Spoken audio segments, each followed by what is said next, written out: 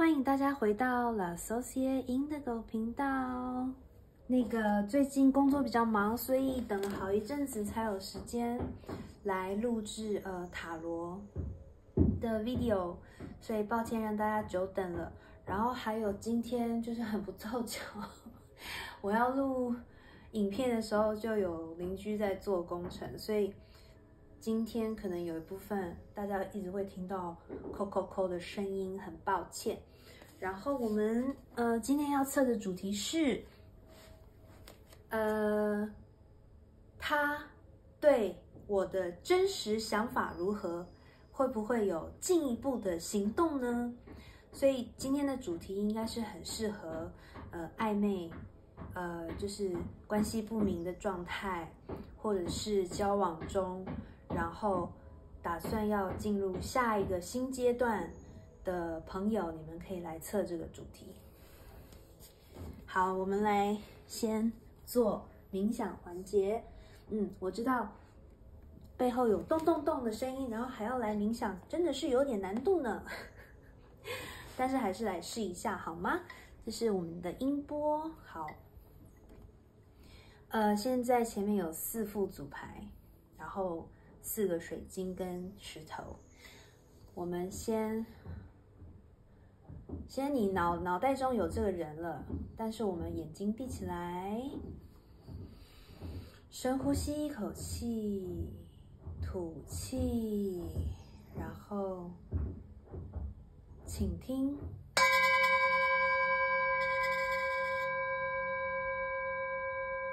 再一次深呼吸，吐气的时候把脑袋的思绪都清空。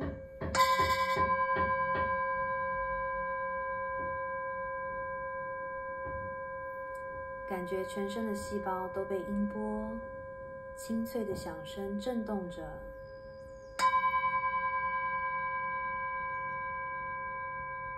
同时你会感觉你的面前有一道白光笼罩着你，这是天使的光，他们来到你的身边，你的高我，你的天使准备给你指引咯。我们再一次深呼吸，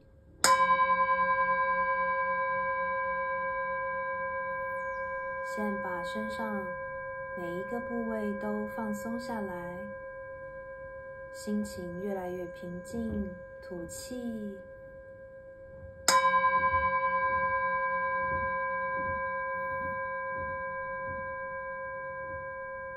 现在非常的平静，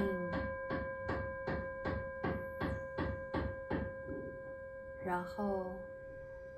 用平静的心，现在想着你想要测的这个人，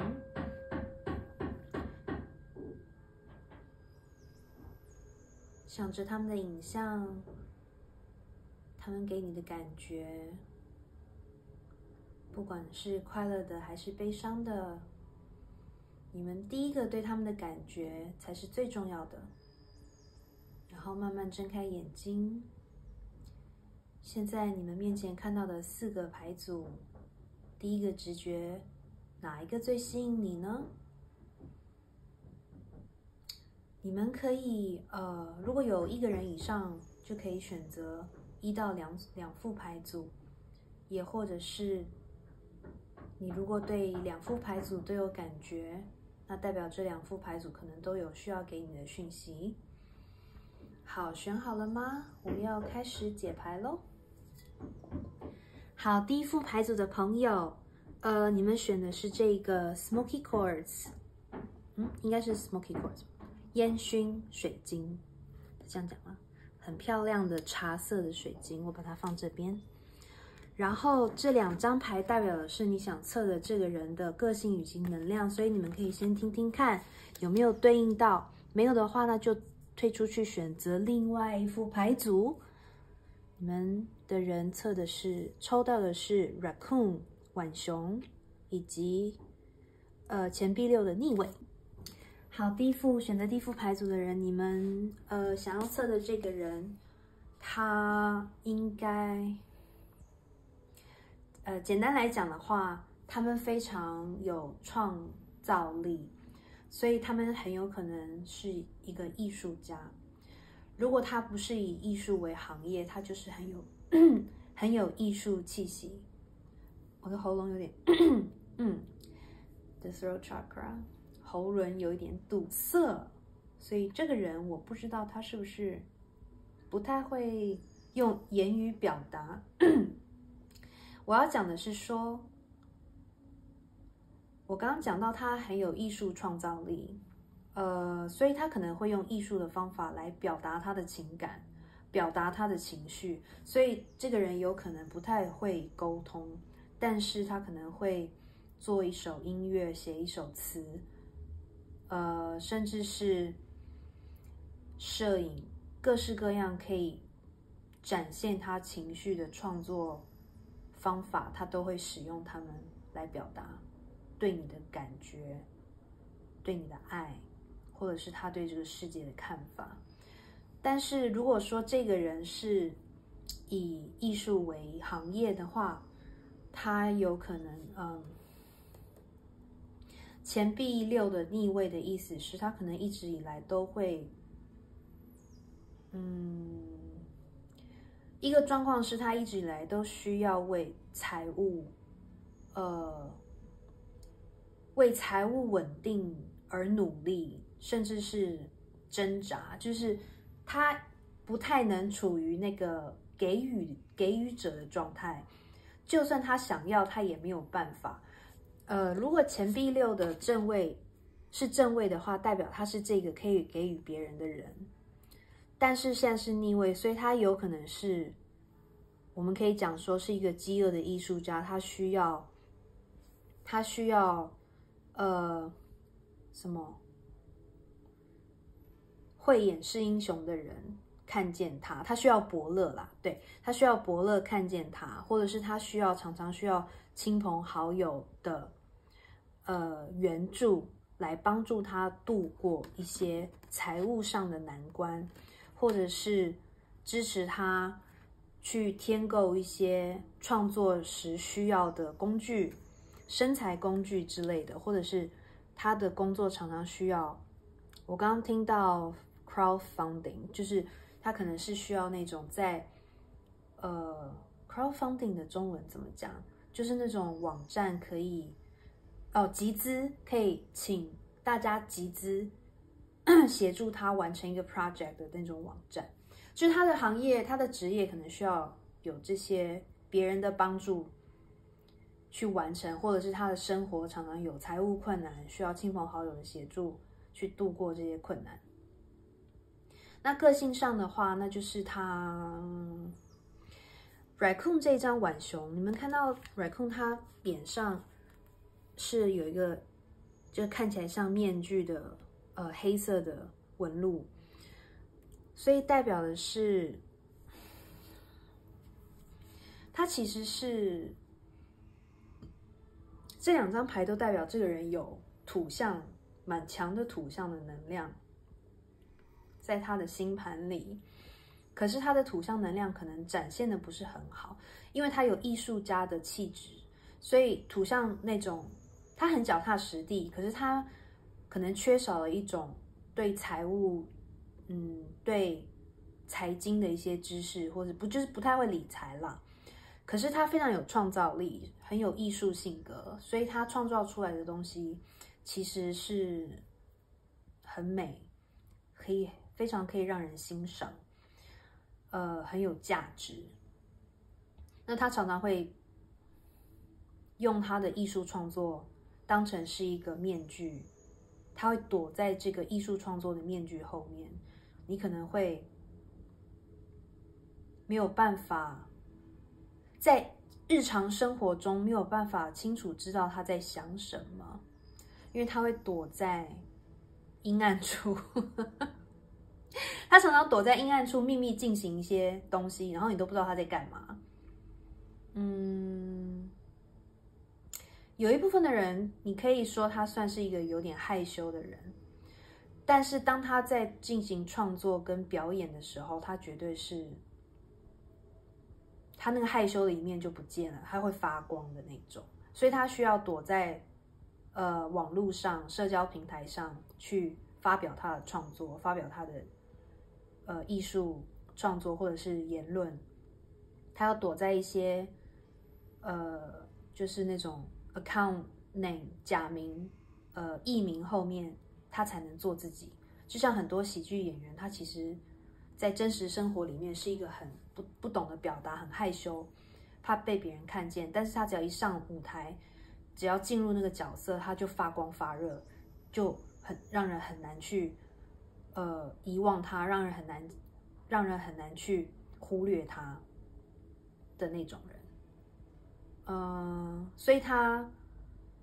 状态良好的时候，能量场良好的时候，他是一个很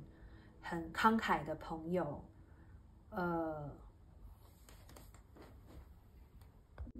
是一个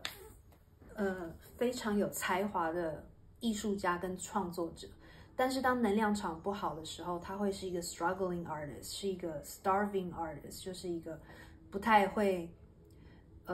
没办法生财没有办法把他的艺术创作变成生财工具，就是常常会挨饿的一个艺术家，然后甚至是会喜欢跟人家竞争，很有竞争感的一个人。所以他这个人需要一直不停的创作，才会觉得自己有价值感，然后让他重新调整到一个比较好的能量场里，就是要一直不停的用艺术创作去表达，然后就是我创作故我在的那种感觉。所以我补充一下，这个人如果他在财务良好的状态之下，他应该是很愿意去付出，去给予，比如说请朋友吃饭啊，请你喝一杯啊的那种人。但是我觉得这个人大部分的时间都是在比较财务比较struggling 的状态，所以他很有可能会有一点点就是财务紧迫，所以没有办法。我们不能说他小气，因为我觉得他应该是很想要给予，可是呢，是因为没有那个实力，所以他没办法，就是有财务上的给予，所以他一般来讲是有一点比较在接受的状态，而不是给予的状态。你们懂我的意思吗？就是说他会比较省啊，他会很小心翼翼的，就是花钱上很小心翼翼。可能不太常请人吃饭，那是因为他可能财务状况不好。但是这个人，我相信当他财务状况好的时候，他就会变成钱币六的正位，就是很懂得付出，很懂得就是在金钱上去支援别人这样子。好，这两张是帮你们抽的，你们想测的这个人，这一张是代表他怎么看待你的，这一张是代表你们现在目前关系的状态，能量如何。他刚刚这张出来是逆位，但是我会两个都解释好吗？把它放这边。OK， 这一张你想测的这个人怎么看你？ Water your garden, nourishment, body care,Tenderness and rest。 哇哦，你们看到这张卡非常有春天的气息，好像应该是春天吧，应该不是雪吧？我目前看起来感觉是春天，是那种被白色的樱花围绕，然后一个女神静沐在一个很神圣、很神秘的湖泊里面。被星光怎么说 blessing， 被星光被宇宙祝福的一个女神，所以在她的眼里你是这样的一个形态。我是觉得她看你就像这样，就是你有一种神秘感，然后你的神秘感不是那种邪魅的神秘感，而是那种像这张卡上面讲的 Water your garden means 浇灌你的花园， Nourishment 你非常会滋养， Body care 你非常懂得照顾你的身体身心灵， Tenderness 你非常的温柔，婉约，懂得适时的休息。所以在他的眼里，这张卡就如同你就像那个的 The Empress 女皇牌一样，有一种很懂得照顾人，很温柔，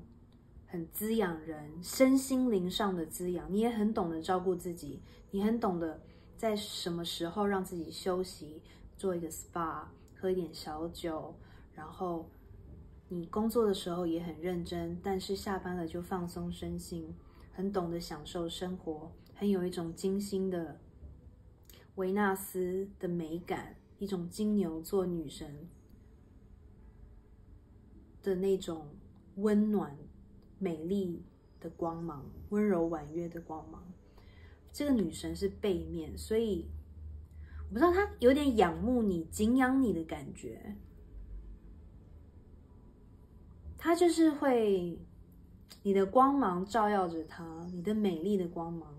那种她被你照顾的那种感觉，很美好。然后她很仰慕你，就是简单讲起来，就是你跟她比起来，我们现在讲的女神，就是说你是feminine energy， 我这边感受到她看你是 feminine energy， 那这个人就是比较 masculine energy， yeah， 比较男性，你是比较女性能量，他是比较男性能量，阳性能量的意思 ，sorry。所以我觉得在他的心里，你是那个很 put together 的人，就是什么事情都掌握得很好，做得很好，你的生活很美好。跟他比起来，那他可能自己感觉自己有一点不足，跟你比起来他有点不足，他的生活可能没有你那么井然有序，或者没有你那么不能说井井有条，那么有 everything is together。这中文要怎么翻啊？就是把自己都照顾得很好啊，居家环境也都弄得很好那种感觉，但是他没有你这种能力这样，然后他又很享受你对他的那种滋养，有点妈妈，但是是女神啊，好难解释啊，你们知道我的意思哦。我刚刚忘了补充，你们测的这个人，他的艺术创作有大部分的人是以音乐为主，就是他可能会一些乐器很厉害这样子。然后我刚刚有讲嘛，就是他会躲在面具后面，所以有的时候你可能不知道他在想什么，他可能不太会表达他真实的想法给你听。OK， The Healer 这张卡是你们现在关系的能量。25这张卡25号，你们看有没有对应？这个25也有可能是岁数，某一个人的岁数，或者是你们遇见的，或者是你们之间关系很重要的一个日子是25号，或者是7，25加起来是7，可能是某一个人的生命灵数7。The Healer 的意思，刚刚出来是逆位，对不对？如果是逆位的话，你们现在关系里两个有一个人是呈现一个比较 needy 的状态。怎么说？有一个人，其中一个人比较呈现一个能量不平衡，然后很需要对方注意力，而对对方产生压力的一个状态。但是如果也有可能，如果是正位的话，那就是你们这段关系让其中一个人，我觉得是他啦，感觉很有安全感，然后被疗愈。你有可能是对他来说像是一个 light worker， 像是一个光之工作者，你疗愈了他。所以某一部分的人可能是这个状态，就是让你想测的人感觉到疗愈，感觉到释放，感觉到身心都在一个很平衡的状态。那有一部分的人则是比较能量不平衡的话，那就是会呈现一个抓着对方太紧，而让对方有点想要逃的感觉。你们自己对应，因为是大众占卜，所以你们自己看哪一个比较对应到你们的状态。那蛇的 healer 蛇，这个是昆达里尼，就是底轮吗？底轮还是海底轮还是哪里？你们这段关系可能让你们的底轮感受到疗愈，然后有一种蛇蜕皮，展开新的开始的感觉。然后我另外也有感应到一些性的能量，就是你们之间的性能量很强烈，而你们之间的亲密关系会让双方感受到疗愈的感觉，就是一个，因为当你们在亲密关系互相感到很热情，然后很满足的话，然后这会影响到你们生活的各个层面，会甚至让你们心情开朗，或甚至从内向变得比较愿意跟人沟通，比较外向一点，然后看世界会比较用正向的角度去看这个世界。这就是底轮、海底轮腹轮那边如果得到疗愈会产生的一个现象。OK， 然后我现在要来抽他接下来对你的有什么行动。好，帮你们抽了塔罗，这2张代表的是他对你的看法，其实跟这张有点类似啦。然后这3张呢是他接下来对你的行动，这个是底牌，看得到吗？可以哈。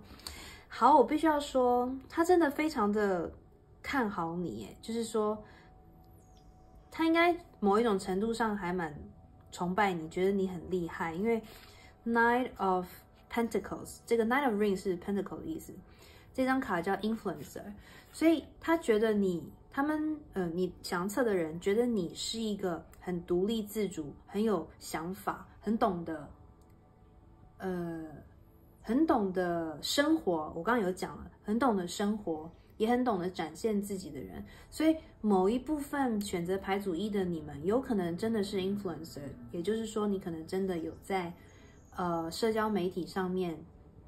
展现自己，你可能有一定程度的追踪者，然后就你蛮吸引人的，你有才华的才，又有才，就是钱财的财。不管你自己觉得怎么样，至少这个人你想测的人觉得你是一个很懂得赚钱、很懂得享受生活、很懂得打理自己的人，然后也是受到大家注目的那种人。而且你呢是一个不害怕改变的人。Five of Rings 是 Five of Pentacles 的逆位，所以你可能也有一部分的土象的元素在你的星盘里，因为这2张都是钱币。对不起，这2张都是钱币。他看你是一个算是很稳定，然后很懂得理财的人，就是说财务状况算蛮不错的一个人。然后你又很懂得，你面对恐惧的处理态度就是你会去面对它，你不会说，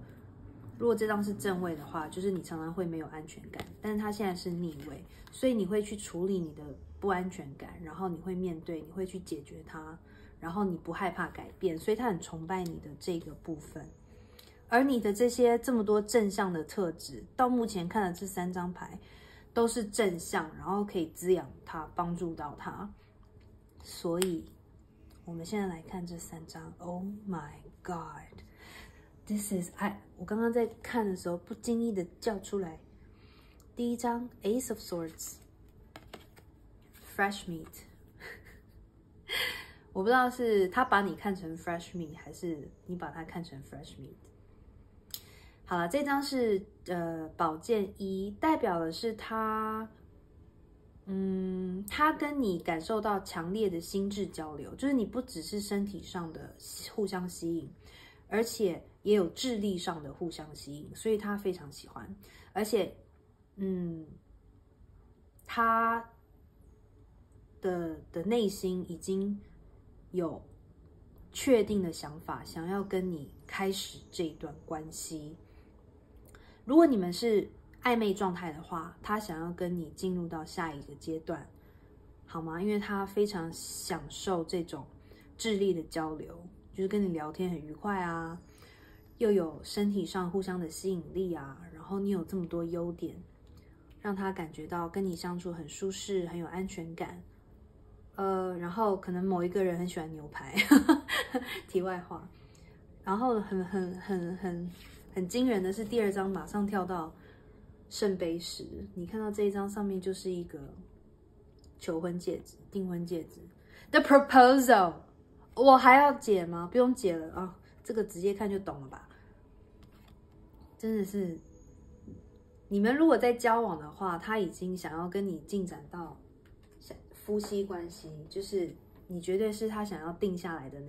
the one， 他想要跟你成立家庭，他有在思考求婚这件事。如果她是女孩子的话，那就是他也很认定你了，就是有一点非你不嫁的感觉。但是如果你们是暧昧的话，那就是代表的是说他想要跟你开始交往，并且其实他已经看准了接下来这段关系可以走长久，走到稳定家庭的关系。为什么？为什么我会刚刚抽牌叫出来？因为你们还第2张跳出来的是审判牌20号 The Rose Ceremony， 这2张一起出现的意思就是婚姻，好吗？所以等于是 double confirmation， 你想测的人想跟你结婚。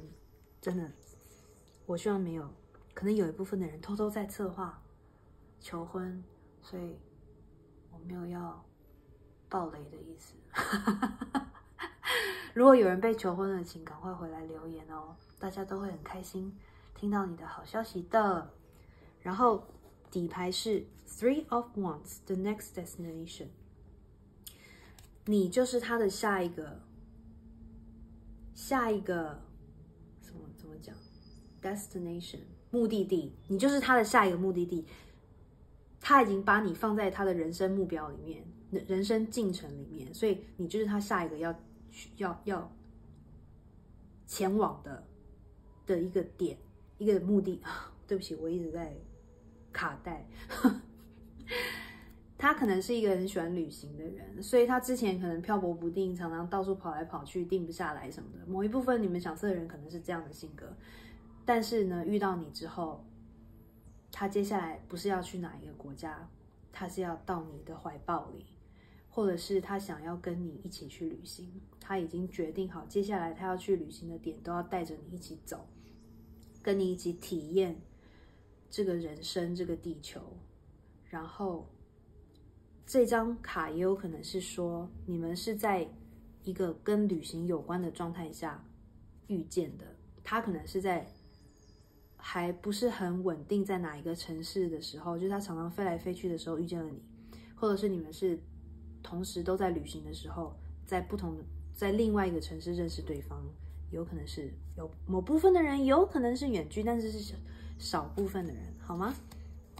哇哦，怎么第一副牌就这么美好，粉红泡泡满天飞？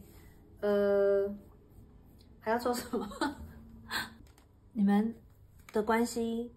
已经这么美好了，我们好像没什么好抽的。我们用那个浪漫天使神谕卡来看宇宙要给你选择第一副牌组的人什么建议，好了，好不好？亲爱的宇宙，请告诉我们选择第一副牌组的人，你对他们以及这段关系有什么建议呢？对他们还有什么建议呢？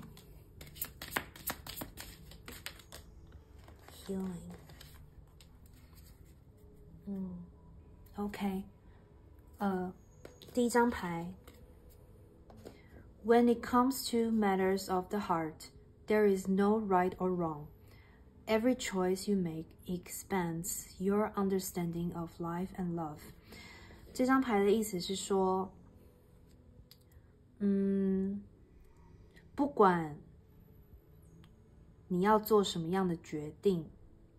都要从你的心出发。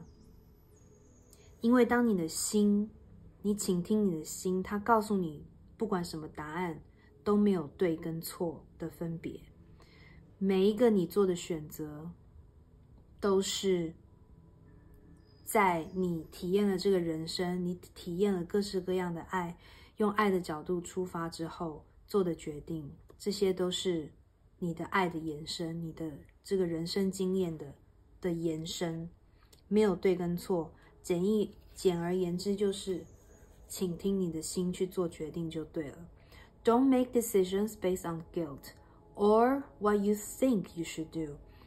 for it is only in being true to yourself that you can be true to others. 我觉得你们选择1号牌组的人有可能对这段关系有点怀疑，可能你们有某部分的人觉得这个人可能不是很稳定，可能没有办法供给你想要的东西，或者是跟你在遇见他之前跟你想象的有点不一样，跟你想要找的人的条件有一点不一样，但是你又很喜欢他，所以你有点不知道该怎么办，要不要选择他，要不要跟他继续下去。那目前这2张卡都是说，请听你的内心，你的内心知道你最想要、最适合的是什么。所以，不要因为罪恶感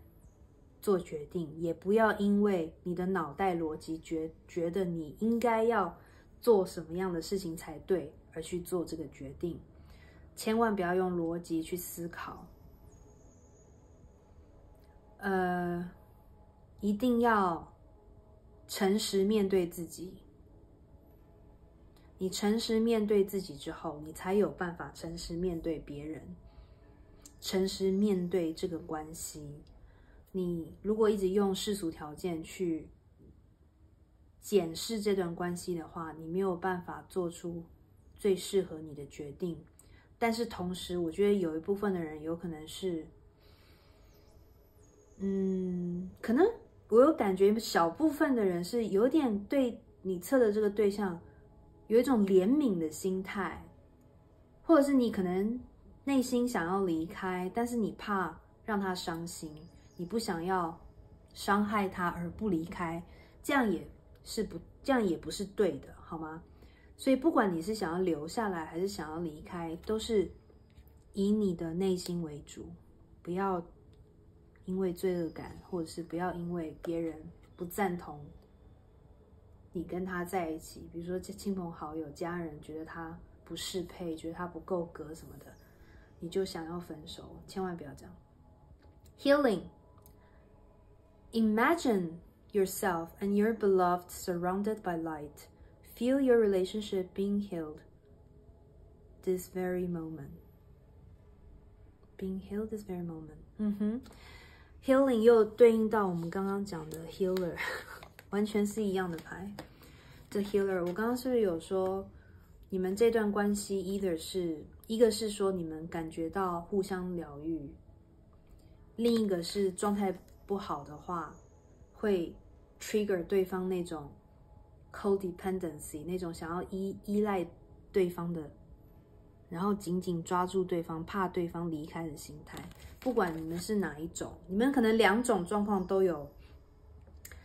体验到。那这张卡是说，你们这段关系其实就是来疗愈，互相疗愈的。你们可能会互相引发一些童年的创伤，或者是前世的一些创伤记忆，造成那种不安全感。宇宙要告诉你，当你有这种对对方的怀疑，或被对方启动的不安全感，要想象你们被一团光包围你跟你测的这个人，这些光是天使宇宙给你的光。去想象，真的要在脑海里想象这个画面，你跟你爱的人手牵着手，或者是拥抱在一起，然后被这团白色的光包围。在被这团白色的光包围的同时，你们的关系就被治愈了。你要去体会一下，今天你可以早上冥想的时候想象这个画面，或者是晚上睡前闭上眼睛深呼吸，想象这个画面，你跟你的他被天使疗愈的感觉。你一定睁开眼睛之后会有不一样的体验。然后牌底是 Trust. Transformation occurs through acceptance. Once you accept the current situation, it will automatically transform. 我是觉得你们选择1号牌的人真的对这段关系有很多的怀疑啦，就是你不确定自己做的选择是不是对的，然后不知道下一步该怎么做。那天使宇宙是说，相信不管你们现在关系处在什么样的状态，可能有一部分的人正在吵架中，有一部分的人有在往来，但是处在一个什么有一种心理战之类的，是在怀疑自己的状态，怀疑对方的状态，或者甚至是可能甚至有断联的状态。宇宙都告诉你要相信目前的这个 process， 这是一个让你们双方可以蜕变到下一个阶段，让你们成长的一个机会。相信宇宙帮你们配置的这一个目前的这个情况，臣服它，然后你们2个就会一起进入到一个更美好的关系，好吗？不管是在一起或不在一起，都是对你们最好的。信任宇宙，信任你内心深深喜爱的这个人，好吗？好，那今天就是这边给第1副牌组的人的讯息，然后希望对你们有帮助。欢迎大家按赞，然后订阅我的频道，分享给你的亲朋好友，然后留言让我们知道你的故事，然后要开启小铃铛哦。然后谢谢你们耐心收看，我们下次再见喽，拜拜。好，选择2号牌组的朋友，你们选的是这个，那什么蚕丝玛瑙吗？很美吧？就是我看到这颗石头的时候，它是玛瑙，我觉得很像是 Saturn 吗？是土星还是木星？哦，有可能是木星，所以我就把它带回家了，因为很美。你看这个大眼睛，应该是木星吧？木星英文忘了。好，这2张牌是代表，sorry， 你想的这个人的个性能量。Interesting。好，你们心里想的这个人，这一张牌，金币皇后，钱币女王，好美啊！他是一个，不管他是男生女生，他有一种很平稳的阴性的能量，然后他是一个非常可靠踏实的人，而且如果他是男生，他会让你有一种他很会照顾人的感觉，而他照顾人的方法就是他可能会喂你美食，他可能很会做菜烹饪，他喜欢烹饪，然后他喜欢做美食给他自己以及给他在乎的人。他会用食物，他会用亲密接触，肌肤的碰触来表达他对你的爱跟在乎。然后你可以从这张卡看到他这个10椅就代表了他是一个很稳定的人，他不会让你感觉变来变去，然后他决定什么事他就是会做到，他答应你的事他也会做到，而且他很有理财的头脑。如果他不会理财，那他就是很会稳定的赚钱存钱。他也有可能有其他投资的天分。那如果他现在没有投资，那可能他还没有发现这个才能，但是这个人他有投资的眼光。他这张牌代表他有土象的能量，金牛、摩羯、处女，同时也有天秤座的能量。爱与美就是你想的这个人他身上的一个特质，他喜欢美的事物，他喜欢舒适的事物，所以他的居家环境会非常的舒服，温馨舒适，可能有很多植物，可能有养宠物，他很喜欢植物，他很会照顾植物，天生很会照顾植物。他就算不会照顾植物，他也很喜欢，可能会甚至贴一些有植物图文的植物图腾的壁纸之类的，或者是放一些假的植物。同时这个人很需要到大自然环境去走动，当他接触大自然，他可以回到那个平稳的状态，他会觉得很舒服，感受到地球大地的滋养滋润，这个自然给他的滋润，他就可以重新充电充饱电，他才能把这个大地的滋润感传达给他身边的人。所以在他身边的人，包括你，都会感受到他这种温暖，这种照顾人的感觉，这种温润，然后那种大地之母的那种感觉。我刚才有讲他喜欢烹饪嘛，他喜欢美食，然后他们的爱的语言 love language 可能是就是触碰，他会用触摸表达他的爱，然后他也很喜欢被触碰。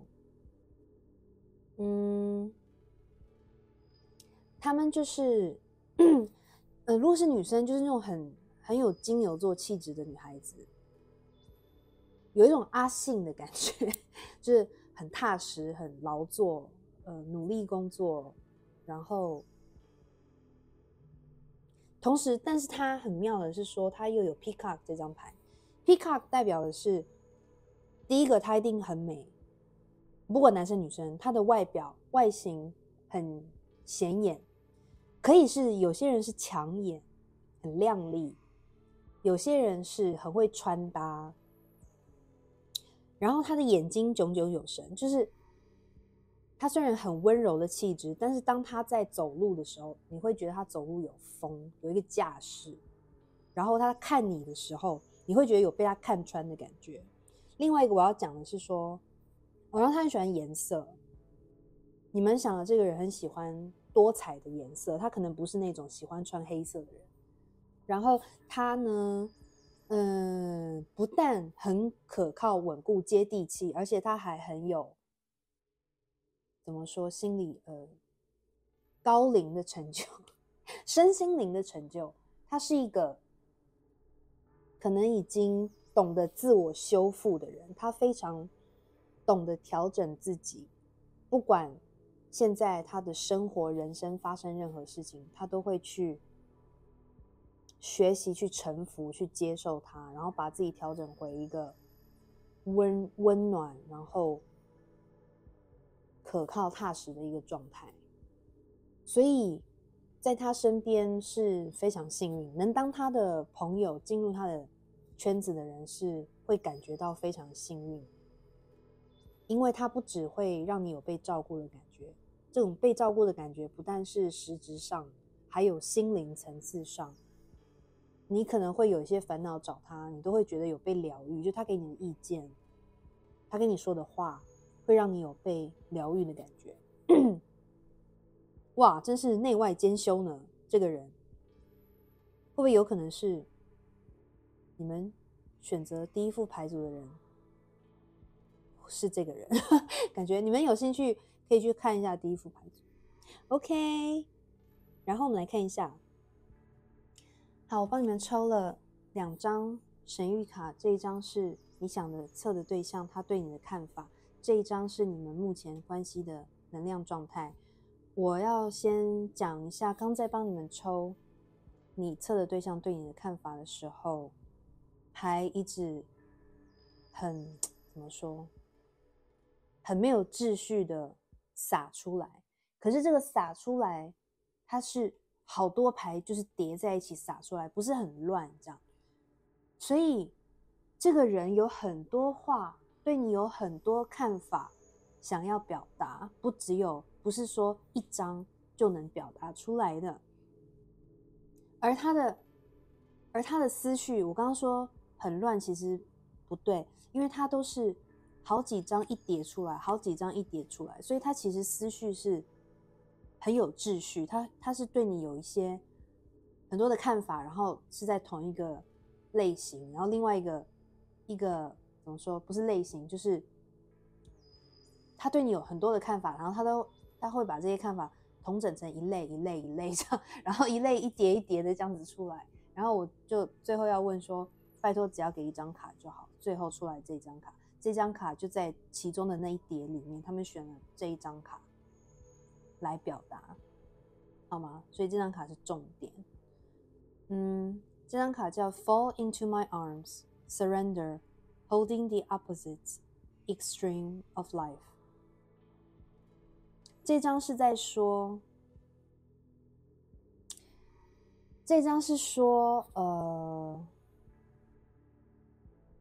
它表面的含义是叫你去 surrender， 去臣服，臣服于大自然，臣服于生命给你的试炼、考验。但是我觉得他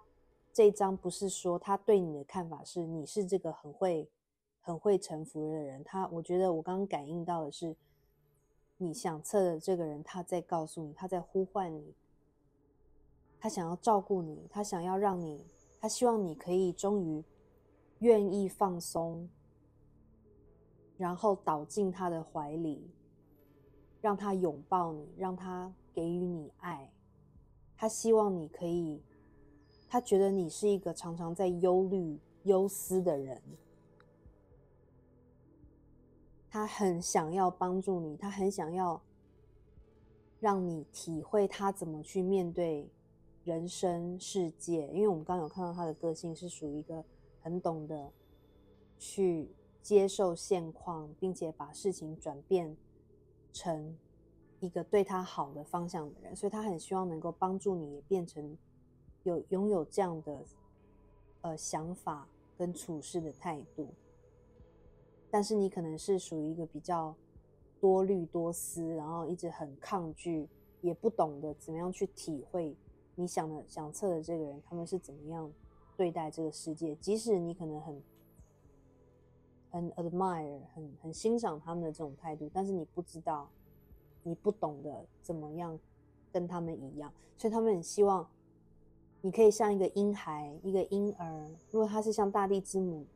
一样这么有爱，他真的很希望你可以就躺在他的怀里放松，让他爱你，让他照顾你，让他带走你的忧虑，浸淫在这个清澈的重生的池水里面，感受他给你的爱。哦，好美，他给你的这个 energy 真的蛮美。他希望你可以，他觉得你很累，背负太多的责任，或者是制造太多的忧虑在自己的身上。然后你们关系的这张卡，我刚刚忘了讲，它这个卡的讲解页面是第66页，所以66代表的是 unconditional love， 就是无条件的爱。所以这个人他对你有这种无条件的爱的能量在，他真的很好啦，因为是大众占卜，一个讲法是说你想的这个人他真的很想要给你无条件的爱，他希望你可以打开你的眼睛，敞开你的心胸，接受这个无条件的爱。或者是有一部分的人是你想要给他无条件的爱，你想要让他，你觉得他这么会照顾人，但是他们可能有多思多虑的这一面，可能背负太多责任在身上，而你很希望这个你想测的人能够倒在你的怀里，能够让你照顾他，你很想要让他体会被照顾的感觉。好，所以你们选择第2号牌组的，你们可以自己去看哪一个应对到你们的关系。然后这张卡是 The Thread， 是你看这张红色就是红线，我直接把它解释成你们的关系是有一点命中注定，是被宇宙甚至是月老的红线牵系着。这张卡是70号，所以我要回到，我真的觉得你们选择2号牌组跟选择1号牌组是互相就是在测对方的关系，因为1号牌组我刚刚有讲他们的牌也是加起来是7，他们是25号，所以2加5是7，所以7也是一个很重要的数字，可能是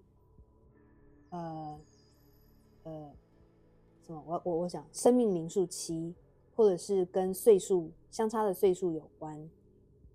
或者是你们遇见的日子是7号，某个月的7号或7月，所以你们这一组也有可能你们某个人生命灵数是7，好吗？或者是差7岁，或者是刚刚有讲相遇在7月或某个月的7日，或者是认识7年，也有可能。你们是还有彩虹，你们是剪不断理还乱的那种关系，我猜某一些人，你们是可能想要分开却都还分不开，最后还都回到对方的身边，或者是会有一种牵挂在，就算分开或者是当了朋友，还是有一种牵挂，放不下，想要照顾对方的感觉。你们有一些 chaos， 有一些你们的关系有一些混乱，但是被这个红绳系着。这个红绳是你们关系的，就是你们两个相处感觉，这红绳代表着你们对彼此的爱，然后这个爱是唯一有颜色的地方。然后如果你们可以突破你们关系中的一些混乱，怀疑或者是什么各式各样的你们的一些问题，你们是可以看见彩虹的。你们的关系是有可以看见彩虹的希望。我刚刚也有查了一下70这个数字 LXX 代表70，它是希伯来什么原始希伯来圣经吗的版本还是怎么样的？这个知识有点深，所以我不是很理解。但是我觉得你们的关系也是有一种，所以我刚才说命中注定，可能是前世就有的关系，你们会有一种似曾相识，或者是很理解对方，都不用说什么就知道对方在想什么。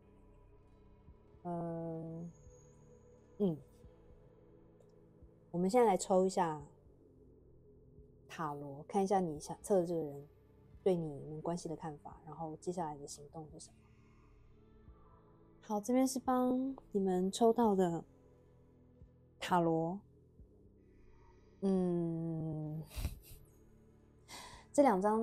这张代表的是你们测的这个人，他现在对你们这段关系或者是对你的想法。然后这张牌其实是他的解释牌，这3张是他对这段关系接下来的行动，这是底牌，就是整体对这段关系他的想法是什么。我必须要说，我们刚刚看的你测的这个人的个性，跟现在看到塔罗去看他对这段关系的想法 I don't know， 我没有想要我没有要责怪选择2号牌组的人的意思，但是这个能量我感觉到你们可能做了，我刚刚想要直接问说你们做了什么事情，你们对这个人做了什么事情，我比较直接一点，就是说这样我比较好表达，但是不要觉得被冒犯好吗？我只是在传达我从这个塔罗看到的你测的这个人对你的情绪，他很想要给你无条件的爱。我先从他的，就是因为是大众，所以我会从2个角度来解释。假设这个人他是对你想要给予无条件的爱，他想要让你可以放轻松，就是终于在对他敞开心，敞开你的心，让他接受他给你的爱，好吗？他的这个爱是含有照顾的存在，可以照顾到你身心灵的这种爱。但是你做了某一些事情，他现在对你非常的愤怒，我真的要说愤怒，你扰乱了他。我们刚刚有看到他其实是很懂得处理事情，发生在他身上的事情，处理情绪的人，但是你们对这段关系的一些态度，整个让他翻天覆地，就是让他没有办法处理他的情绪，让他乱了的意思。这张宝剑的叫什么？宝剑侍者的逆位，一个说法是，你可能身边有太多的闲言闲语，影响你对这段关系的抉择跟处理的方法，或者是说，然后他有感受到，不管你测的这个人知不知道，你旁边有身边亲朋好友对你讲一些有的没的，不管他知不知道，他都有感受到你身边有这种人在影响你对这段关系的态度跟决定，或者是说你太常旅行，你太常跑来跑去，飞来飞去，不管是你的工作还是你的行业是跟飞行有关的，还是你常常要出差，或者是你只是爱好旅行，都让他觉得你没有因为这个原因，常常飞行常常旅行这个原因，让他觉得你不在乎他，你没有把他放在第一位。因为解释牌这张的 villain 是恶魔牌，那从这副卡牌它的图像，你可以看到他非常非常的愤怒、伤心、火大。你们有2张牌都跟火有关，所以你让一个大地之母在燃烧，你就可以想象你们让他有多气馁。他这种愤怒是 frustration， 是一个他好像不管做再多都没有用，一个他已经尝试了各种方法想要爱你，想要让你接受他，但是他得到的只有挫败感。你懂这个感觉吗？他的能量，这副牌组的能量让我深深感到一种挫败感，好像他的爱已经干了，就是他对你，他已经给太多了，给到没有东西给，然后你给他的只有愤怒感。然后你看他的哭泣，他多么的伤心，他这种伤心是我不知道你能不能理解，他现在有一种把你看成一个坏人的感觉，好吗？但是不代表说他真的觉得你是坏人，只是说你对待他的方法，或者是你回应他的爱的方法，让他觉得你辜负了他。那反过来讲，我刚刚要怎么样反过来讲？反过来解释的话，就是如果你是那个很爱他的人，很想要让他接受你的爱，想要让他臣服在你的怀中的人，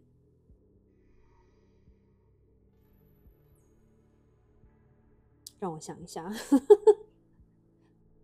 OK， 这样讲，如果你是那个想要给他无条件的爱，因为很妙的是说，刚刚我有讲到数字6，然后恶魔牌15号加起来也是6，对不对？那恶魔牌就是在给予无条件的爱，然后发生了很多事情，让这无条件的爱的6转变成一个负面的，就是无条件的爱变成无条件的恨。所以刚刚讲，如果你是那个给爱的人，那他可能是现在对这段关系想法是，他可能身边有很多的闲言闲语在跟他讲说你可能不适合他，然后有很多人不赞同这段爱情这段关系，或者是像我刚刚讲的，有可能是你想测的这个人他常常需要旅行，要飞来飞去，然后导致这段关系的不顺遂，因为很多人对他闲言闲语，所以让你很火大，或者是他听信了这些闲言闲语而对你产生了敌意。 OK， 你们自己去判断哪一个情况比较是对应你们的关系。好，我现在脑袋有点混乱但是我还是先以我感觉到的能量先解释，然后再去解释其他有可能的能量。 OK， 现在他的行动，第一张是圣杯9的逆位。我觉得你们这段关系，你对他的态度，让他从大地之母掉进了恶魔的锁链中。他本来是一个很懂得照顾自己，很懂得享受生活，让生活很平静、平稳、舒适的一个人。现在因为你可能不接受他，你给他了一些挫败感，让他整个有爱被耗竭的感觉，然后他给你太多，然后现在枯竭，他没有爱给自己了。所以圣杯9逆位的意思是，他从一个很丰盛的一个很有爱的人，现在为了要忘记，一个是要忘记你，一个说法是为了要弥补他这种被伤害、被你拒绝的感觉，而开始做一些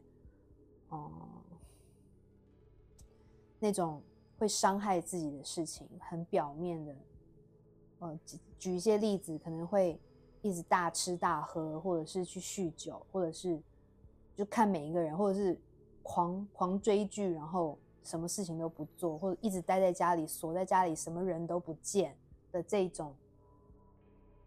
就是会伤害自己的事情。就是用这些举动来麻痹自己，来忘记你对他的伤害。好可怜哦。然后这一张是宝剑7正位 for the wrong reason。 Well， 他可能因为你的关系让他的自信受到打击，所以他可能会开始做一些事情去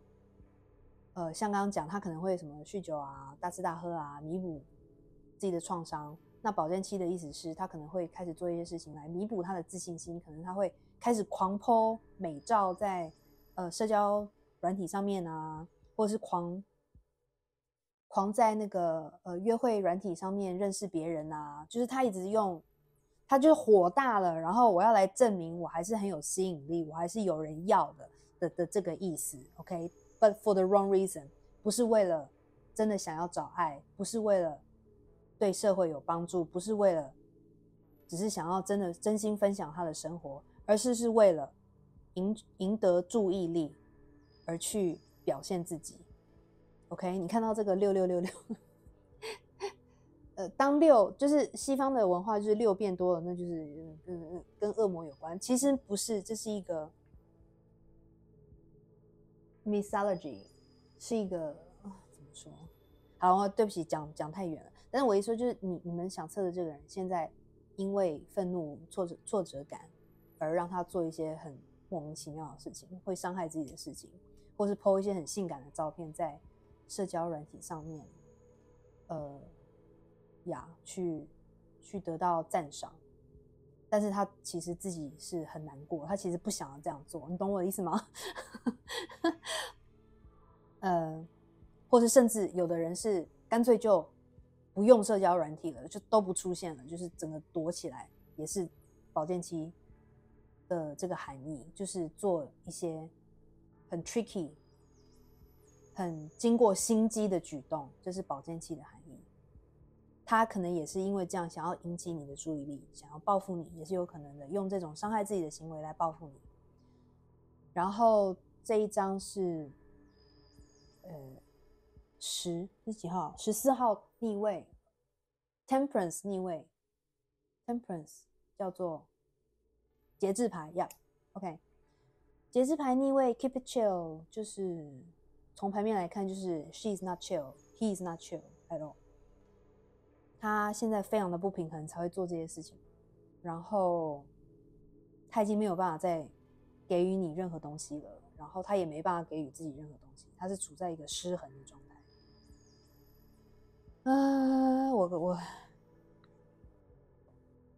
我觉得你们之间的关系现在让你们想测的这个人整个就是失去了自我，失去了跟他自己灵性，他本来是一个很懂得身心灵平衡的人，很会跟灵性连接的人，他现在可能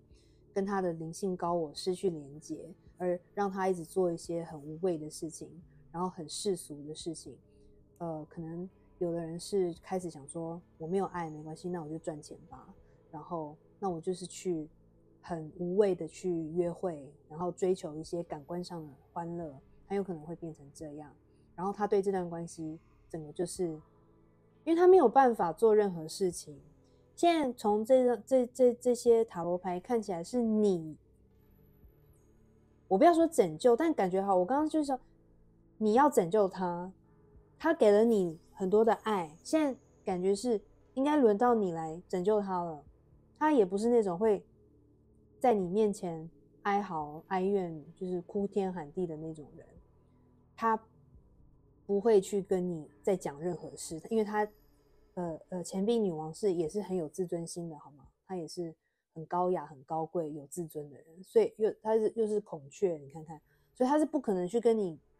一哭二闹三上吊，但是他一直在伤害自己，所以他对你不会再有任何的处理，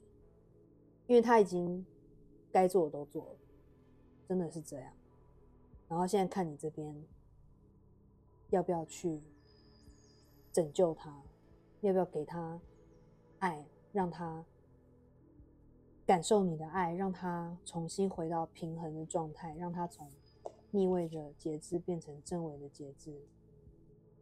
呀。底牌是宝剑2正位，你看他在打架。那下面是 lemon two on， 这张叫 two on one。我觉得他这段关系他就是一个被打败的感觉。通常宝剑2是一个女人蒙着眼睛，手里抓着2支剑，那通常代表是抉择，然后不知道如何抉择的意思。但是也有是说他其实是可以靠他的直觉去抉择。那这一张是2只袋鼠在打架，所以基本上他不知道怎么办，就是在这边的意思。他自己已经打架，或者是他觉得你已经打败他了，他不知道该怎么办，他没有办法做任何的抉择，因为不是他来抉择，其实现在是你来抉择。啊，好沉重哦。我不知道要怎么样去用另外一个方法去解释。刚刚是说什么？另外一个层面是，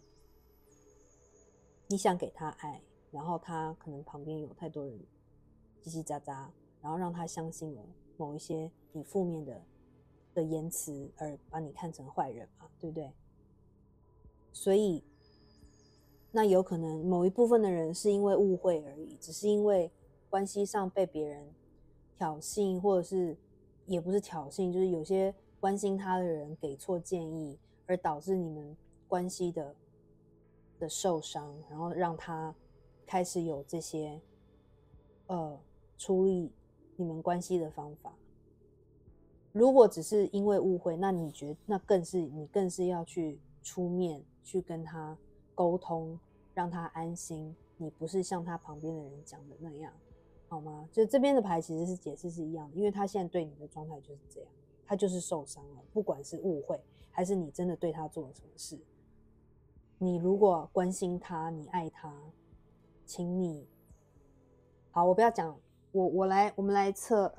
我们来抽宇宙给你们什么建议好吗？我们用那个爱情天使神谕卡。好，这边是帮你们抽到3张爱情天使神谕卡，然后这是底牌，我会一张一张解释。好啦，就是还是以宇宙给你们建议为主。Alright， 我们现在外面在下雨，所以你们可能会听到一些雨声。第一张 Freedom 自由 ，There is nothing stopping you. The path is clear if you want it to be. 你们显然是一个也是很多思多想的人，或者是过度思虑的人。宇宙说，你呢，没有什么事情可以阻拦你。你的路，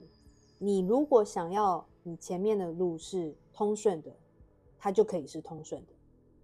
的意思。所以意思是说，你用你的未来，你这条路要怎么走，是由你的意志可以决定的。你有这个决定的自由意志，好吗？所以有误会就去解开。你想要这段关系继续，那你就要去沟通。那你如果不想，那你也有你处理的方法。你不管你这条路想要怎么走，你都可以去选择它。第二章 Reflection， 反射。Give each other some space at the moment. Trust and have faith that all will work out for the best. 那这一章是宇宙说，可能目前你就算要去做任何处理，可能你想的这个人都不会接受，他可能也不想听，他可能不想再看到你，不想要再接收到你的讯息，就某一个部分的人可能是这样。那宇宙是说，那你就是好好的先让互相冷静，给对方一个空间，让他把气发完了，他可能会又回到比较安静平稳的状态，让他去思考他想要这段关系怎么走，而你也可以做同样的事情，有一些时间去思考。第三章 Friendship， Nurture the bonds of friendship within your relationship and your love life will dramatically improve。 这一章是说，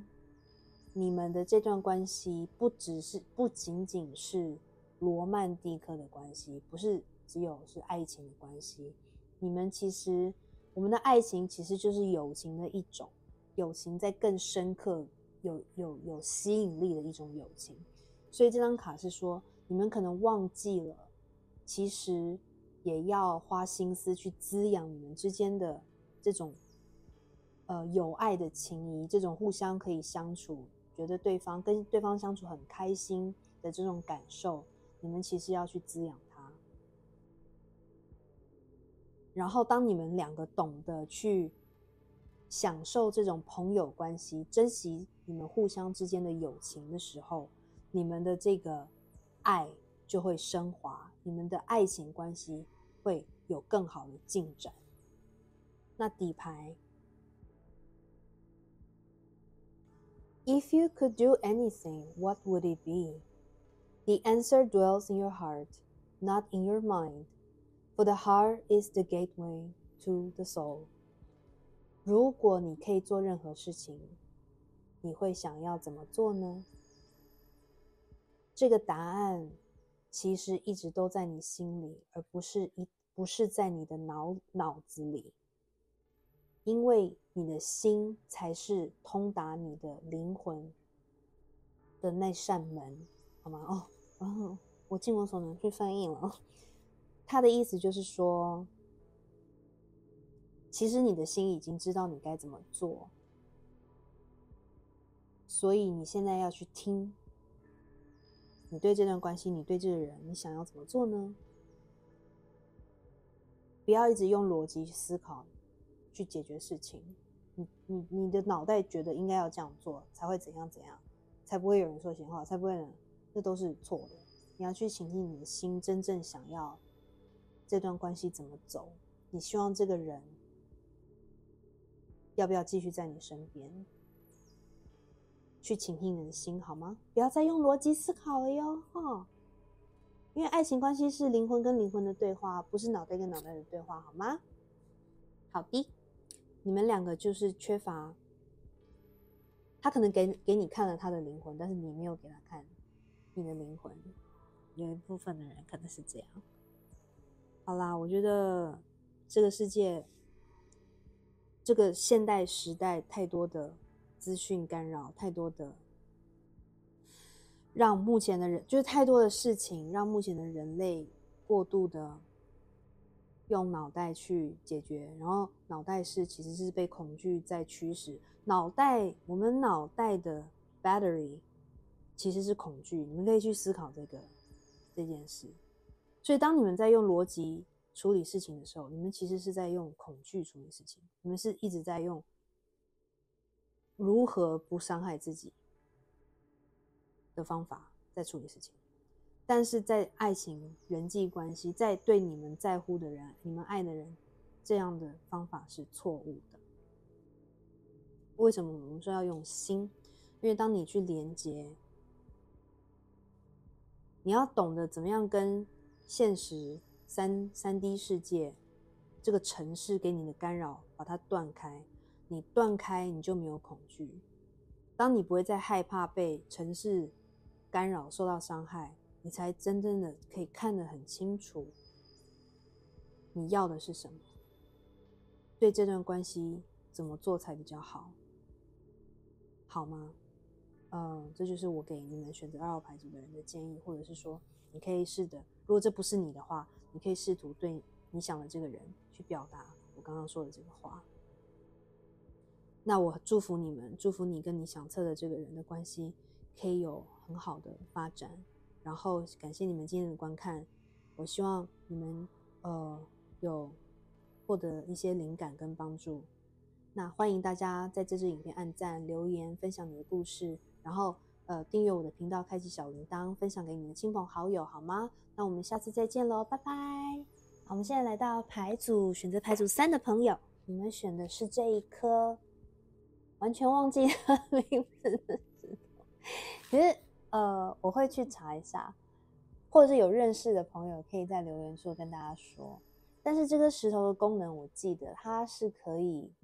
有一个很神奇的功效，就是它的能量可以治愈跟皮肤有关的问题，比如说你被蚊虫咬啦，它可以舒缓那种很痒的感觉，或者是你有一些疹子，就是会有让你痒痒的不舒适的感觉的话，这个石头的能量可以帮你治愈它。蛮神奇的，大家可以试试看。因为我个人觉得这颗石头本身长得就很像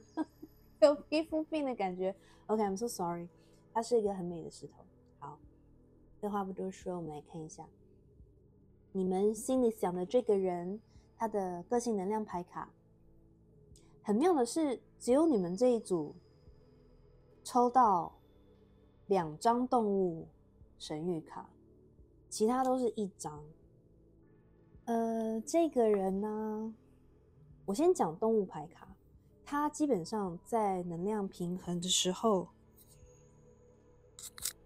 ，sorry， 我检查我的麦克风有没有开。OK，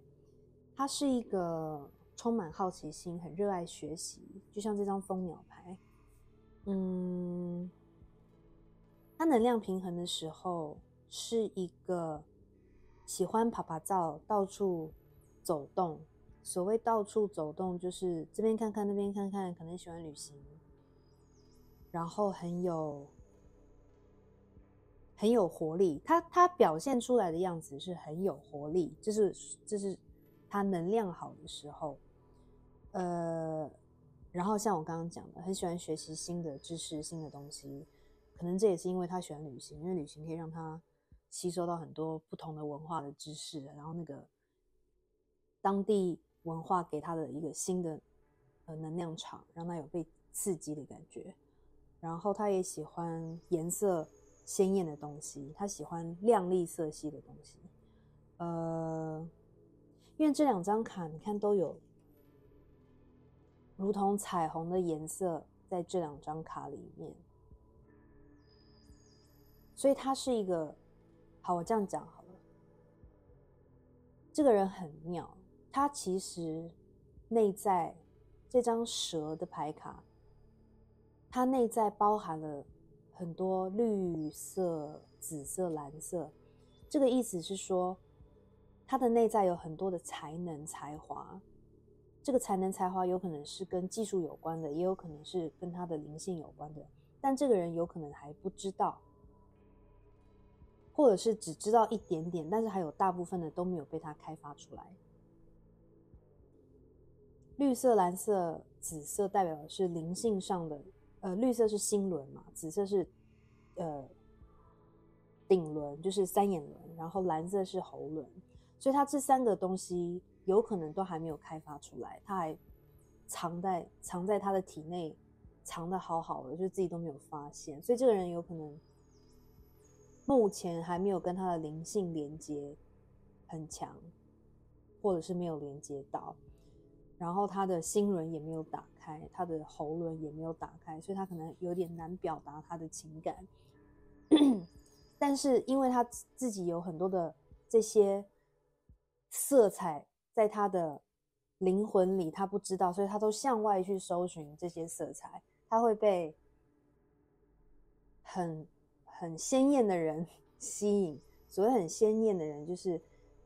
他如果看到一个人，然后觉得他好像很有才华，然后很亮眼，或者是就有各式各样的。如果他看到某一些人有一些很特殊或很明显的特征才能，他就会被吸引过去，然后想要跟他们在一起，跟他们交流这样。但是他其实备受吸引的这些才能他自己都有，大概是这个意思。然后这张是风的能量，这张是土的能量，所以他星盘里可能有风象跟土象的星座在他星盘里面。大家应该都知道，风象就有双子、水瓶、天秤，然后土象就是金牛、处女、摩羯。然后他这个人要如何去打开他的这些灵性的才华，就是他非常需要冥想，非常需要瑜伽，尤其是昆达里尼瑜伽，因为这张卡蛇代表的是他的昆达里尼轮，这个轮是海底轮，应该是海底轮吧，还是生殖？我有点忘记了。意思是他如果把这个轮平衡好了，他就会更顺畅发挥他的魅力，他的任何的魅力，表达的魅力，艺术才华的魅力。因为蜂鸟是一个很有创造力的象征，这个人是很有创造力，他甚至有艺术才华，可是我不知道他有没有发现或表现出来，或者是他有在表现，可是还没有完全开发到他极致的那个创作力。然后我要讲的是说，这个人我每次抽到这张牌我都会提到，就是他一个是喜欢旅行，到处飞来飞去拍拍照，有点难抓住他的感觉。一个是但是他又很接地气，风跟土的能量他都有嘛，他又很接地气，然后他很喜欢，他的安全感来自财富，来自金钱，所以他会有一点，可能有点喜欢存钱啊，他喜欢赚钱存钱的感觉，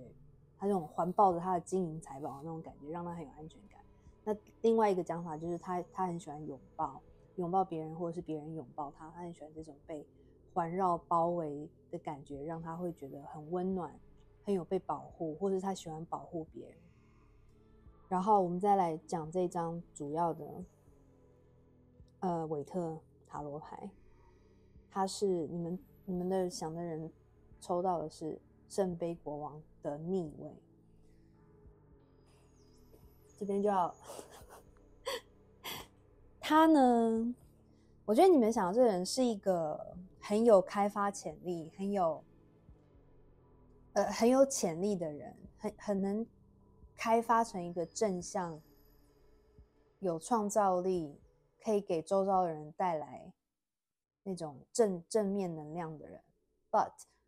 他的个性有一点点爱记仇。我们看圣杯国王，他是一个很有情感丰富的阳性能量。如果是正位，我们先从这里讲，他是一个情感丰富的阳性能量，而且他是国王的意思就是他很会控制他的情感，他不是会冷血哦，他就是他知道什么时候要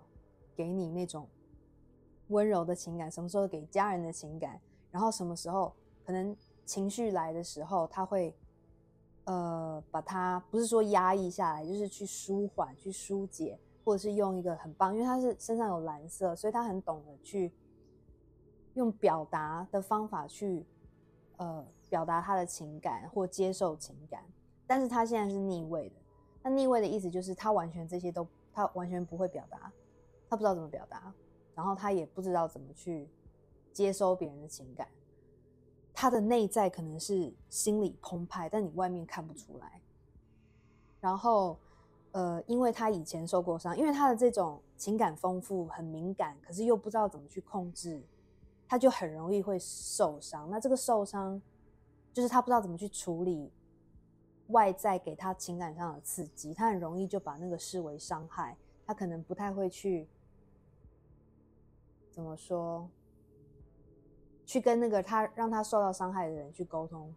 可能沟通，有的人会懂得沟通，都沟通完就觉得其实好像没有什么大不了，他就会理解这个人为什么会做这种事情，让他感受到伤害。你们知道我的意思吗？那这个人因为他不懂得沟通，所以他就会把这些伤害都往内压，然后他会记住。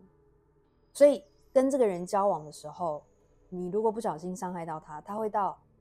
记很久，到10年20年之后还会再给你就是翻旧账提起因为他都没有在消化，他也不跟你沟通让你帮助他消化。然后这个人因为他很害怕受到伤害，因为他知道自己很容易受到伤害，所以他就会很害怕受到伤害，他很不喜欢那种感觉，所以他在对外人际关系的时候，他就是会用一个保护罩保护着自己。这个保护罩就是也是所谓的面具，他可能会像我们刚刚讲，他会表现出很开朗，很有创造力，然后很懂得享受人生，这是他其中的面具。然后应该怎么说？他会用这个面具去看待每一个人，然后默默观察每一个人，然后这个在他以为认识他的人，其实都不认识他，因为他们都没有看到他真正内心是什么样子，或者是他都不会表达真正的意见，所以他就可以在他能量状态不好的时候，他就会躲在他的这个面具后面，然后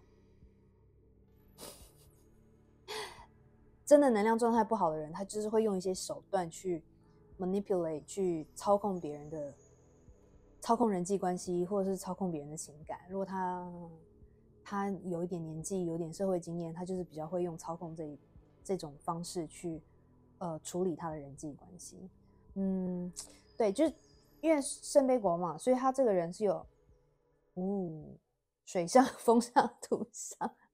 的能量在他星盘里。你们就是看上升、太阳、月亮或金星，可能也可以看水星，看主要这几颗。好，我不想说天蝎座巨蟹座也有可能是会有这种行为，其实都会啊。水象的星座在能量状态不好的时候，可能都会有一点这种，因为双鱼会情绪勒索嘛。巨蟹 passive aggressive I think 天蝎 passive aggressive 是什么意思啊？被动式的攻击。中文我不知道怎么，就被动式攻击。天蝎就是默默的在背后做一些操控，就像我刚刚讲。OK， 好，我们现在来看一下。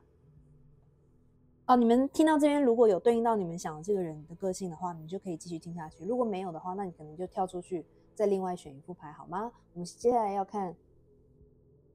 我今天讲话好快哦，就是你们这个人讲话很快，因为你们这一副牌是我有看过我别的影片的人都知道我一向讲话很慢，所以我不知道你们想的这个人是不是讲话很快，还是你们讲话很快。OK， 接下来我要帮你们抽他是怎么看待你们，然后还有你们现在关系的能量状态。好，我先讲，刚刚我在帮你们抽这个 Starseed 神谕卡的时候，因为这副牌组sorry，Starseed 神谕卡是我要抽来代表他们怎么看你们。通常我每一个牌组都是抽1张，然后但是你们选择3号牌组的人，我在抽牌的时候，他硬是要跳出3张。第一次我抽就跳出3张，我就把它放回去说只要1张就好了哦。然后他就又掉出一坨牌，然后抽了大概3、4次，我说拜托1张就好，拜托1张就好，最后还是掉3张。所以你们测的这个人，他有一点固执，而且他很坚持要表达他对你的想法，就是要3张，1张太少，不够表达他对你的看法。然后我看了这3张，发现你们心里想的这个人，我觉得对你们有很美好的，对你们的看法很棒，把你们看得很高，因为我觉得他对你们太倾慕，所以才很坚持要用3张牌来表达他对你的倾慕。目前我们还不知道他对你的真实关系想法是什么，但是至少他是很看好你的这个人，你的个性，你的人格，你对他的态度什么的。好，是哪3张呢？第1张 Deep Cellular Healing， 第2张 The Golden Children， 第3张 Earth Posing。 我一张一张来讲，这张我等一下再解释。你们这边是解释他对你们的看法，所以不是说你们真的是，就是你给他的印象是这样，好吗？所以这张牌是大角星人的能量，不是说你们真的是大角星人，但是意思是说他在跟你们相处的时候，有深深感受到这种星际种子疗愈的能量。Arcturus Energy Physical and Emotional Healing， 他在你们身边有感觉到这种很神奇的疗愈能力，你会疗愈他的心，甚至有的人会感觉你甚至可以疗愈到他的身体。当然我们人不能去疗愈身体，对不对？你们可能有些人会懂得什么很会按摩啦、针灸啦，那这有可能就是因为你们有这些技术，然后有这个才华，所以会让你想的这人感受到身体上的疗愈。但是一般人是说他在跟你们谈话的时候，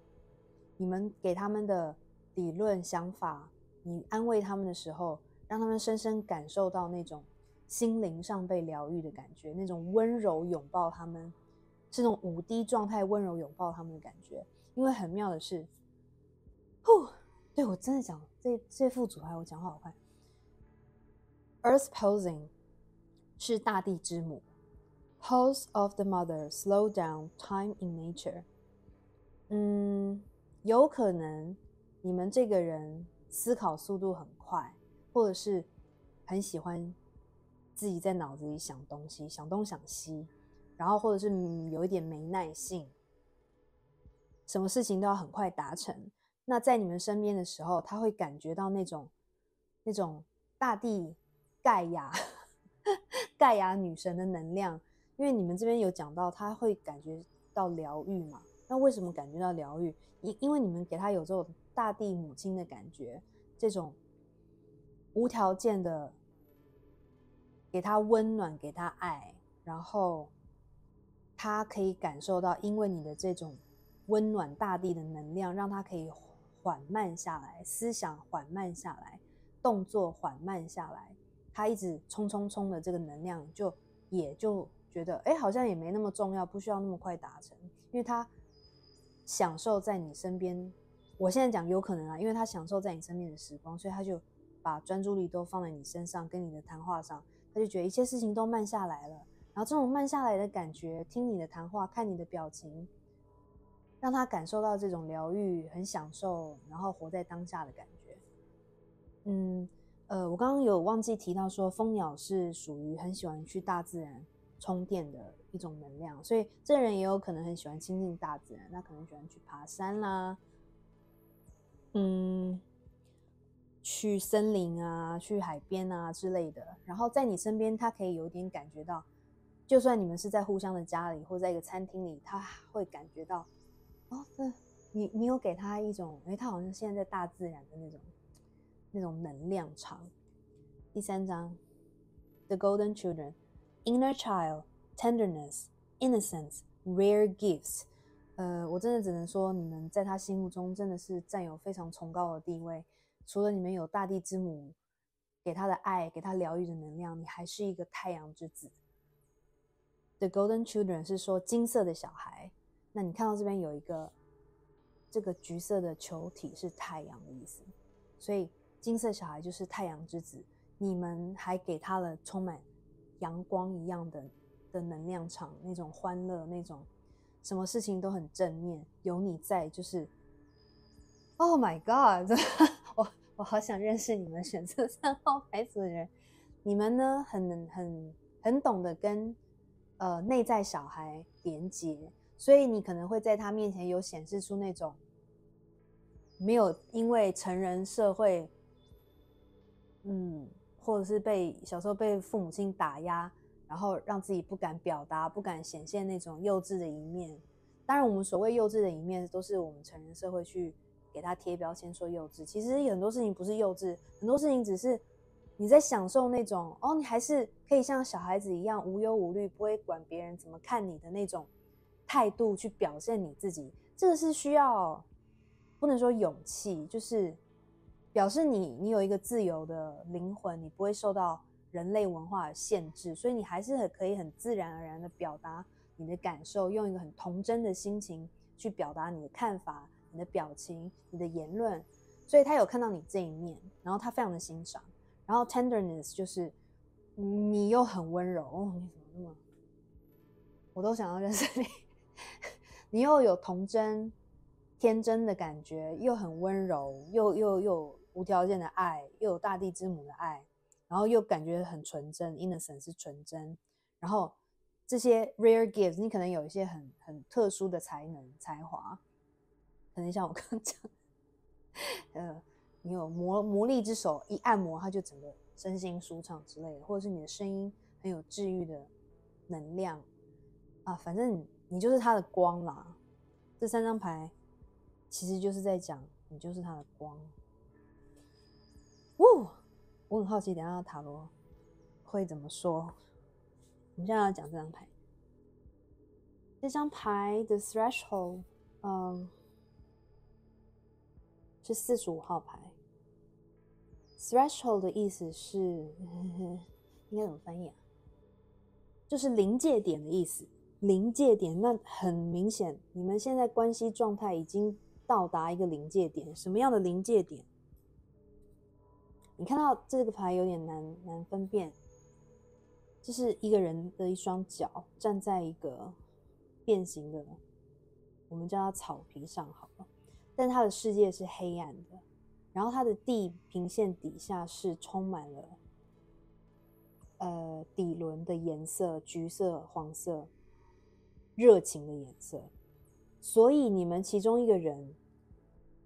正处在这个临界点，要不要从他旧的黑暗的世界用力的踏出去，踏到掉进这一个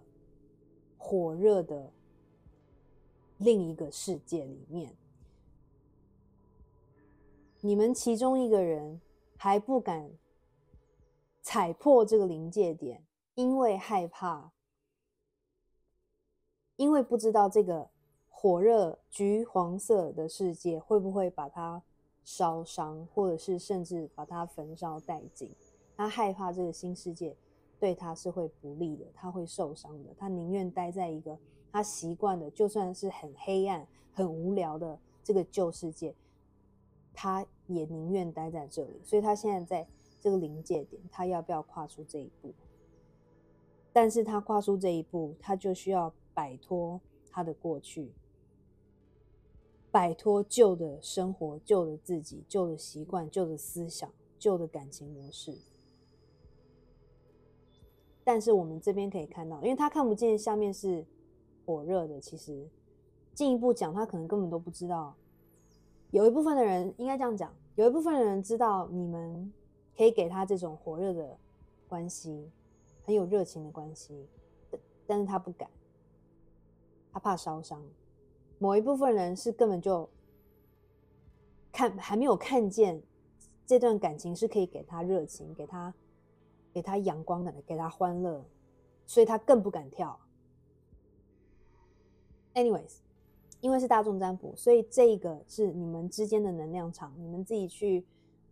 判别我讲的这个状况是你的状况还是你想的这个人的状况。你们的关系现在处在这个要进展到下一个阶段的临界点。某一个人要去 initiate， 要去踏破这层樊篱，才能进入到下一个阶段。不管你们现在是暧昧要开始交往，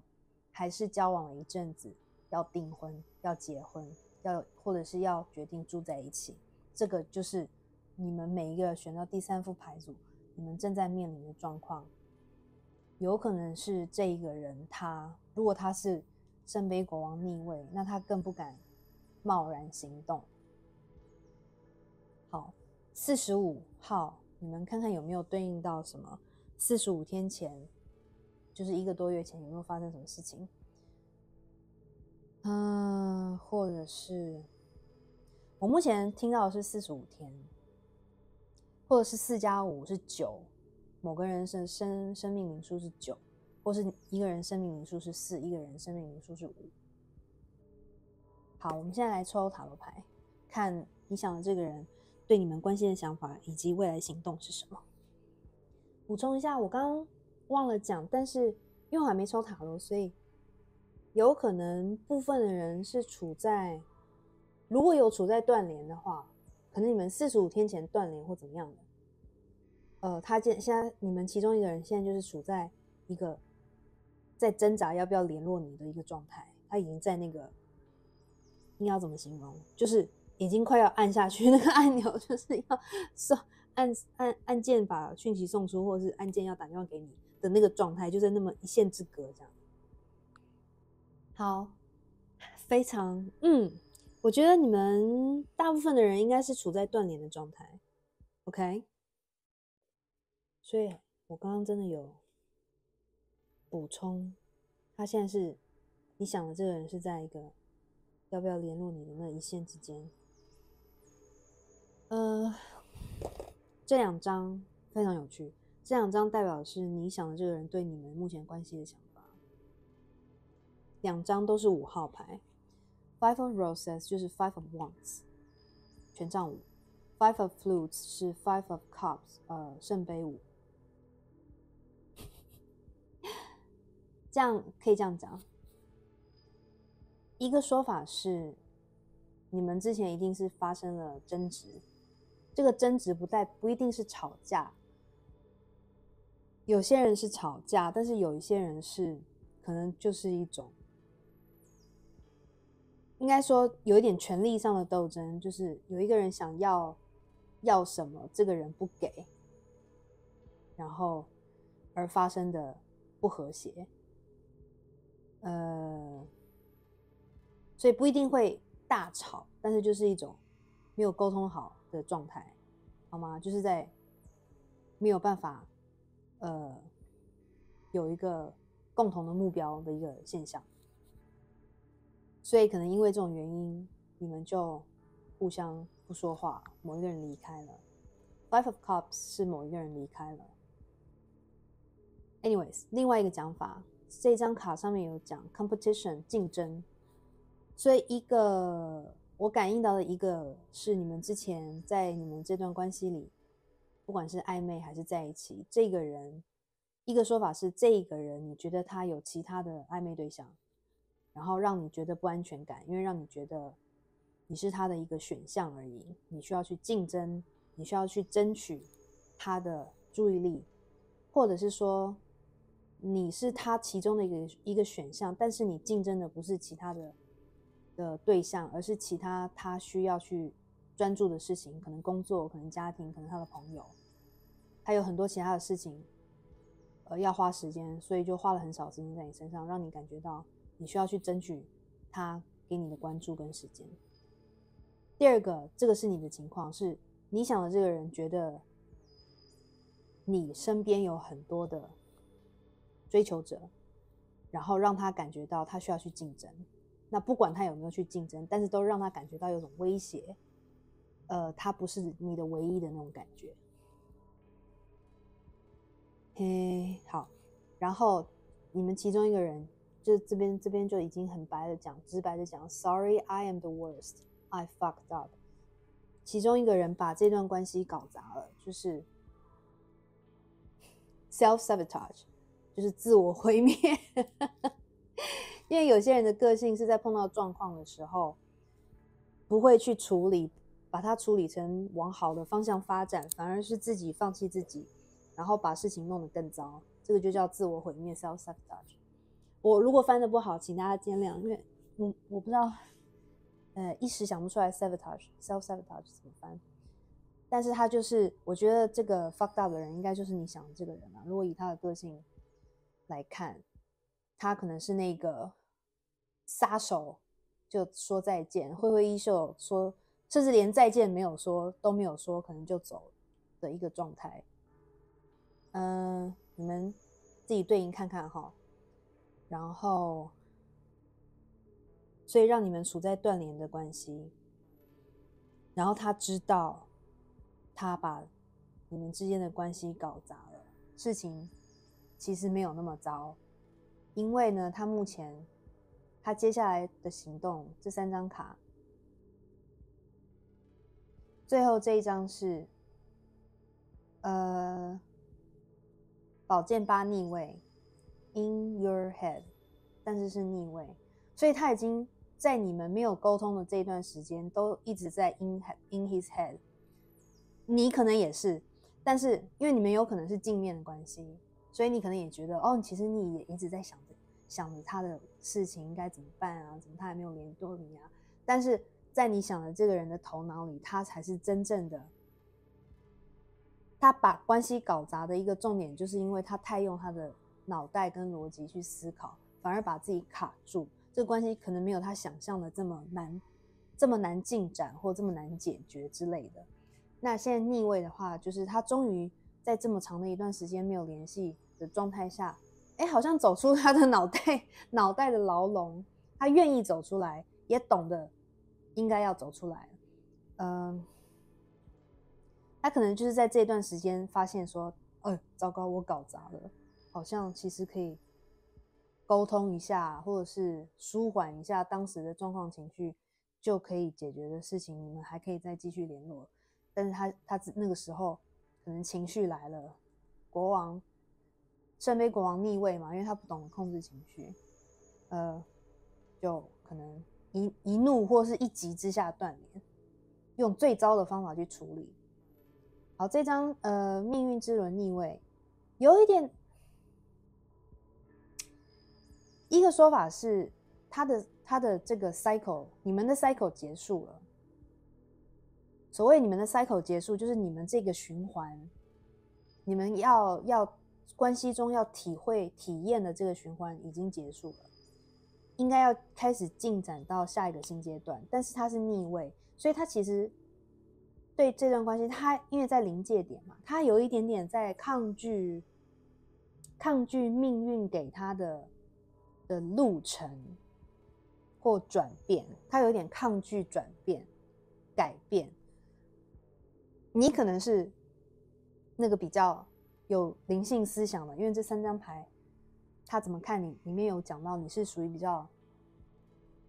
有直觉力的，你会倾听直觉的人，所以你可能是正位，就是你都跟着宇宙给你的直觉走，但是他没有你那么连接到灵性方面的知识，所以他有一点抗拒他看到的一些宇宙的迹象，宇宙给他的机会，他都没有去接。但他有接下来会中间这张就是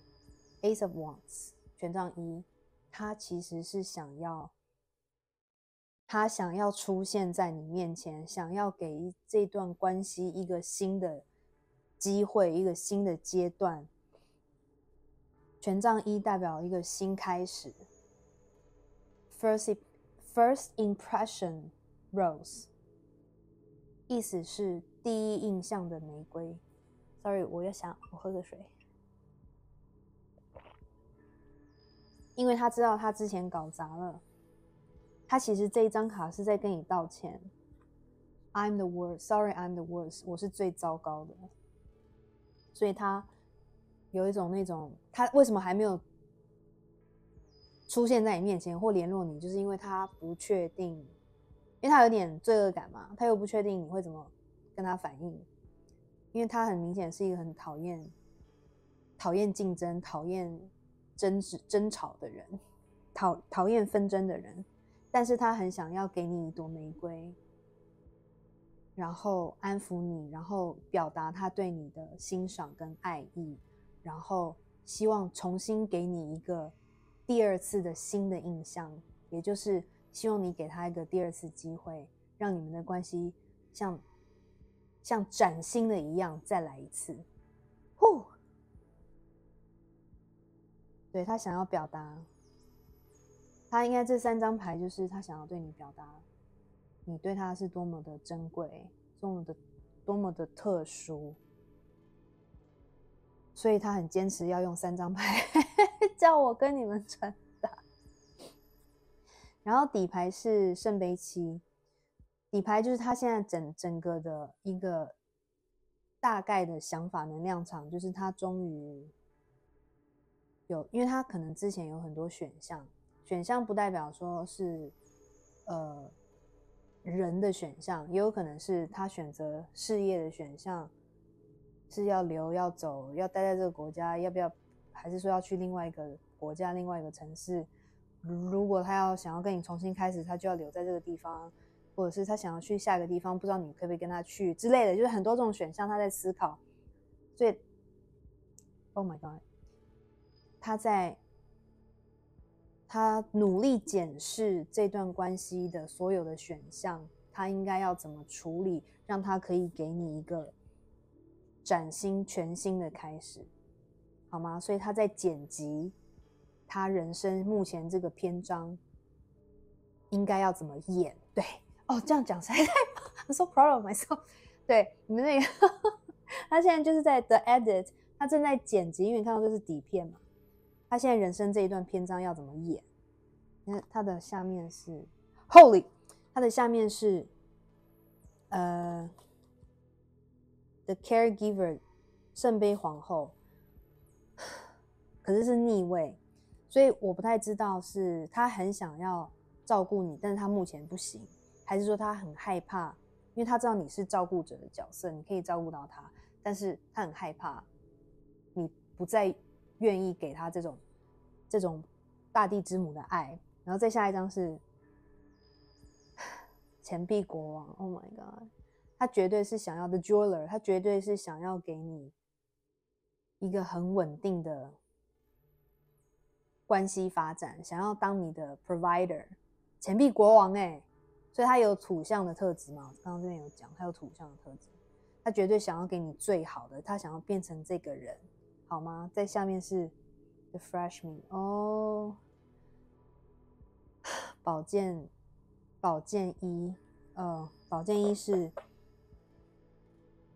怎么说？决定好的新想法，会想要出击行动，给你讯息，告诉你他的想法的意思。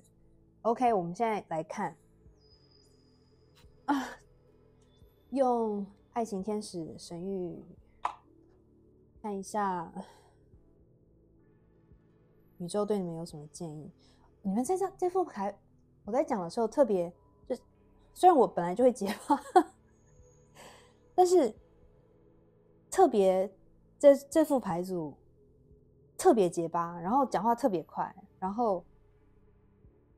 一直有喘气的感觉，一直有很想要赶快表达出我想要说的话，所以有一种嘴巴赶不上脑袋的感觉。所以我不知道这是你们想的这个人是这样子的个性，还是你们选择3号牌的人是这样的个性。好，我们来看一下哦。我刚刚很后悔没有现场抽 anyways，不经意的叫出声了，因为刚跳牌的时候，第二张你们看一下跳了什么 ？Oh my holy fucking god! Twin flames！ 你们这一组是在经历双生火焰的旅程。天哪 ！Sexual union! Oh my god! Sexual union 紧接着 Twin flames。很抱歉，我这一组特别的 exciting， 特别的戏剧化跟兴奋。我觉得有可能你们想的这个人，他在讲话表达热情的时候会有一种很戏剧张力的感觉，或者是声音比较雄厚，讲话比较大声的感觉。你们自己对应看看。天使宇宙给你们5张天使爱情天使神谕卡，5张，很多，我一张一张解释。The past is now behind you. Release it and embrace new possibilities. A new path is now available to you. Follow it with faith. 你们之间一个说法是，你们两个之间过去发生什么事情都已经过去了，你要把它抛在脑后。OK， 这是跟你讲，也是在跟他讲。应该是说，这是跟你讲，然后你想这个人在跟他自己这样讲。你要放掉过去，然后你要往前看，你要去，我相信你们选择3号牌组的人知道这个道理啦，就是因为如果你们跟灵性连接比较高的话，你已经很懂得往前看，然后去知道看宇宙给你的讯息，然后去拥抱前方的新开始，即使你现在还看不见，但是你都很愿意去勇敢的面对接下来的那个未知，因为宇宙已经帮你安排好一个新的道路，这条道路已经帮你准备好，你只要抱着怎么说，信任宇宙，抱着信心往下走就对了。应该是说你们现在应该就是，如果你自己觉得你一直都对宇宙很有信心，那你们现在就是走在正确的道路上。这个正确的道路包含你跟这个人的关系，就是你们就算是分离的状态，也是一个正确的道路。然后这张卡也代表的是你现在目前的职业啊、生活选择做的任何事情，如果你都是倾听你的直觉去做的话，那就是正确的道路，好吗？哦，好喘啊！这是我最喘的一张依附牌组。刚刚的 Twin Flame， 我刚刚在第2张跳 Twin Flame， 我就觉得很 shock。Your passion ignites。我会讲，就是我可能会选择这副牌组。I don't know, I'm not sure。但是呢，你如果相信双生火焰这个词的话，那你们可能也有自己去 Google 去查过什么叫双生火焰，然后你可能在别的塔罗牌影片中也有听到这样的词。Twin Flames 是一个灵魂被分裂成，到地球的时候被分裂成2个灵魂，所以你们的源头是同一个灵魂。所以当你们遇见的时候，会有一种马上那个吸引力强烈到，就是他们说认出对方，但是我觉得那不叫认出对方，是说就你一看到对方就有那种 Oh my God， 讲简单一点叫天雷勾动地火。但这个天雷勾动地火是因为你可以想象2个灵魂被分裂，一定还是有千丝万缕联系着，这种灵魂的联系一定是那种很长，想象成那种丝线断不了，所以当你们见面的时候，那个丝线紧密的回到，就是又粘在一起的那种感觉。我希望你可以理解我形容的这种感觉，那种很强烈的想要再跟对方合而为一的感觉。那这种灵魂想要合而为一的感觉，但是你们现在是分在2个身体里面，所以人类的身体里，那这种想要合而为一的感觉就会转化成，也不能说转化，有一部分就会刺激到成是性上面的吸引，因为你是人类的身体嘛，所以你们会有智力上想要连接在一起，然后身体上想要连接在一起。所以通常我在抽这副神谕卡抽到 Twin Flame 一定会抽到 sexual union， 屡试不爽。Honor the place in one another where you are one internal soul, for there you will find true bliss。 所以当你们遇见的时候，你们如果有发生了亲密关系，你们真的会有那种 to become one 就是那种两个人合二为一的感觉。我就不要再讲太详细，你们不知道 Spice Girl 的赶快去听一下这首歌 To become one OK， 就是那种性吸引是非常强烈，是你无与伦比的强烈，是你没有办法形容的，然后没有任何其他的帅哥或美女会给予你这么强烈的吸引力。这不是一个，他可能有某一些你的可能身体上你不是很满意的地方，但是你都可以不在乎所以你现在懂所谓真正的这种灵魂上的吸引力，不是人类的身体去判别的，好吗？最后2张我们来看一下I'm too excited. Give thanks for the blessing of love soon to come your way. Oh my god! Know that you deserve to be and have all that your heart truly desires. I think 这张牌代表了宇宙给你的 confirmation， 你想的这个人已经在来到你身边的道路上。我是这样读的啦，因为如果是你们抽到双生火焰的话，就是你们应该快要团聚了，你们可能是分离期，然后要团聚，或者是应该是这样子啊，没有这样讲。好了，因为是大众占卜，我在讲第二个 possibility， 但是我觉得比较小，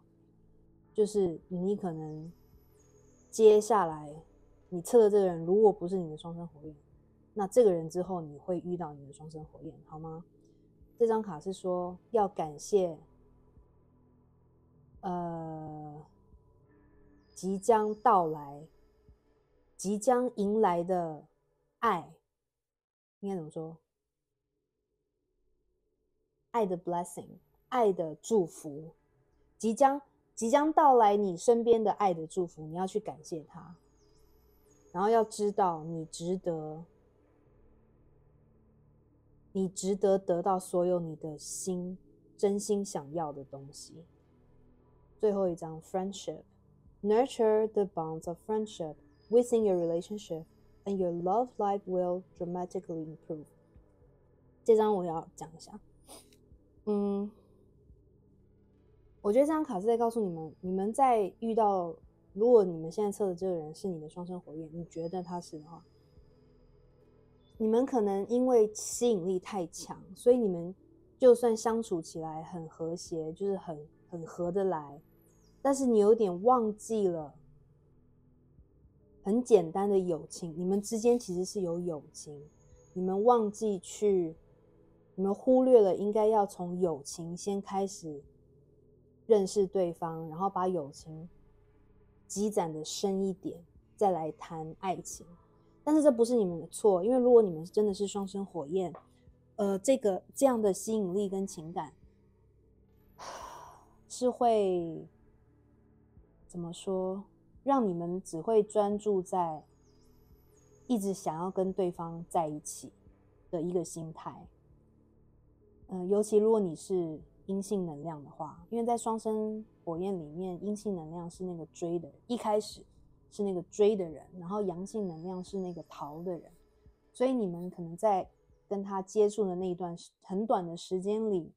有一种一直很想要知道他要不要跟你在一起，一直很想要确定关系的状态，而忽略了说应该要慢慢的以正常交往的 process， 比如说先熟一点啊，先了解对方久一点的时间，再来谈要不要进展到下一阶段。双生火焰会 trigger 你，就是会让你直接跳进我想要跟他在一起的这个阶段，所以不能说完全是你的问题，好吗？所以这张卡是说，如果你们现在重新遇见，如果他真的回来想要跟你重新开始，记得你们两个的第二次新开始就可以从这个友情先开始发展，去 nurture 他，不是说只能当朋友啊，就是你们还也是可以交往，但是就是不要太急着想要把对方变成你的这种心态，就是先互相熟悉，让他也有时间认识你是谁，你也来认识他是谁。当你们的友情越来越深厚的时候，那个爱，你们就真的可以合而为一，变成同一个灵魂了，好吗？然后就分不开了。双生火焰如果可以重聚的话，是那种分不开的 ，OK。所以祝福你们，双生火焰的旅程是非常辛苦的，是一个灵魂、血跟泪的云霄飞车的旅程。所以你们一定要，我知道你们很勇敢，但是然后也很坚强，然后我可以理解你们内心的伤心跟痛苦。你要相信你的这个人，他也有他的伤心痛苦，可能是跟你不一样的感觉，但是他也是很伤心痛苦。然后两个人处理的方式会不一样，所以如果你们真的快重聚了，恭喜你们。然后希望你们喜欢今天的读牌，欢迎在这支影片按赞，然后订阅我的频道，开启小铃铛，得到通知，分享给你的亲朋好友来读。然后欢迎留言告诉大家你们的故事，好吗？那我们下次再见喽，拜拜。好，选到牌组4的朋友，你们选的是这一颗清透的彩虹白水晶。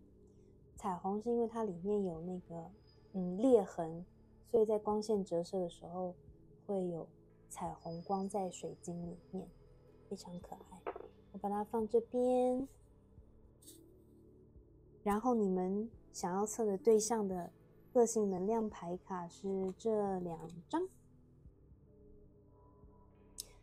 圣杯4正位跟 Unicorn 独角兽。哇哦！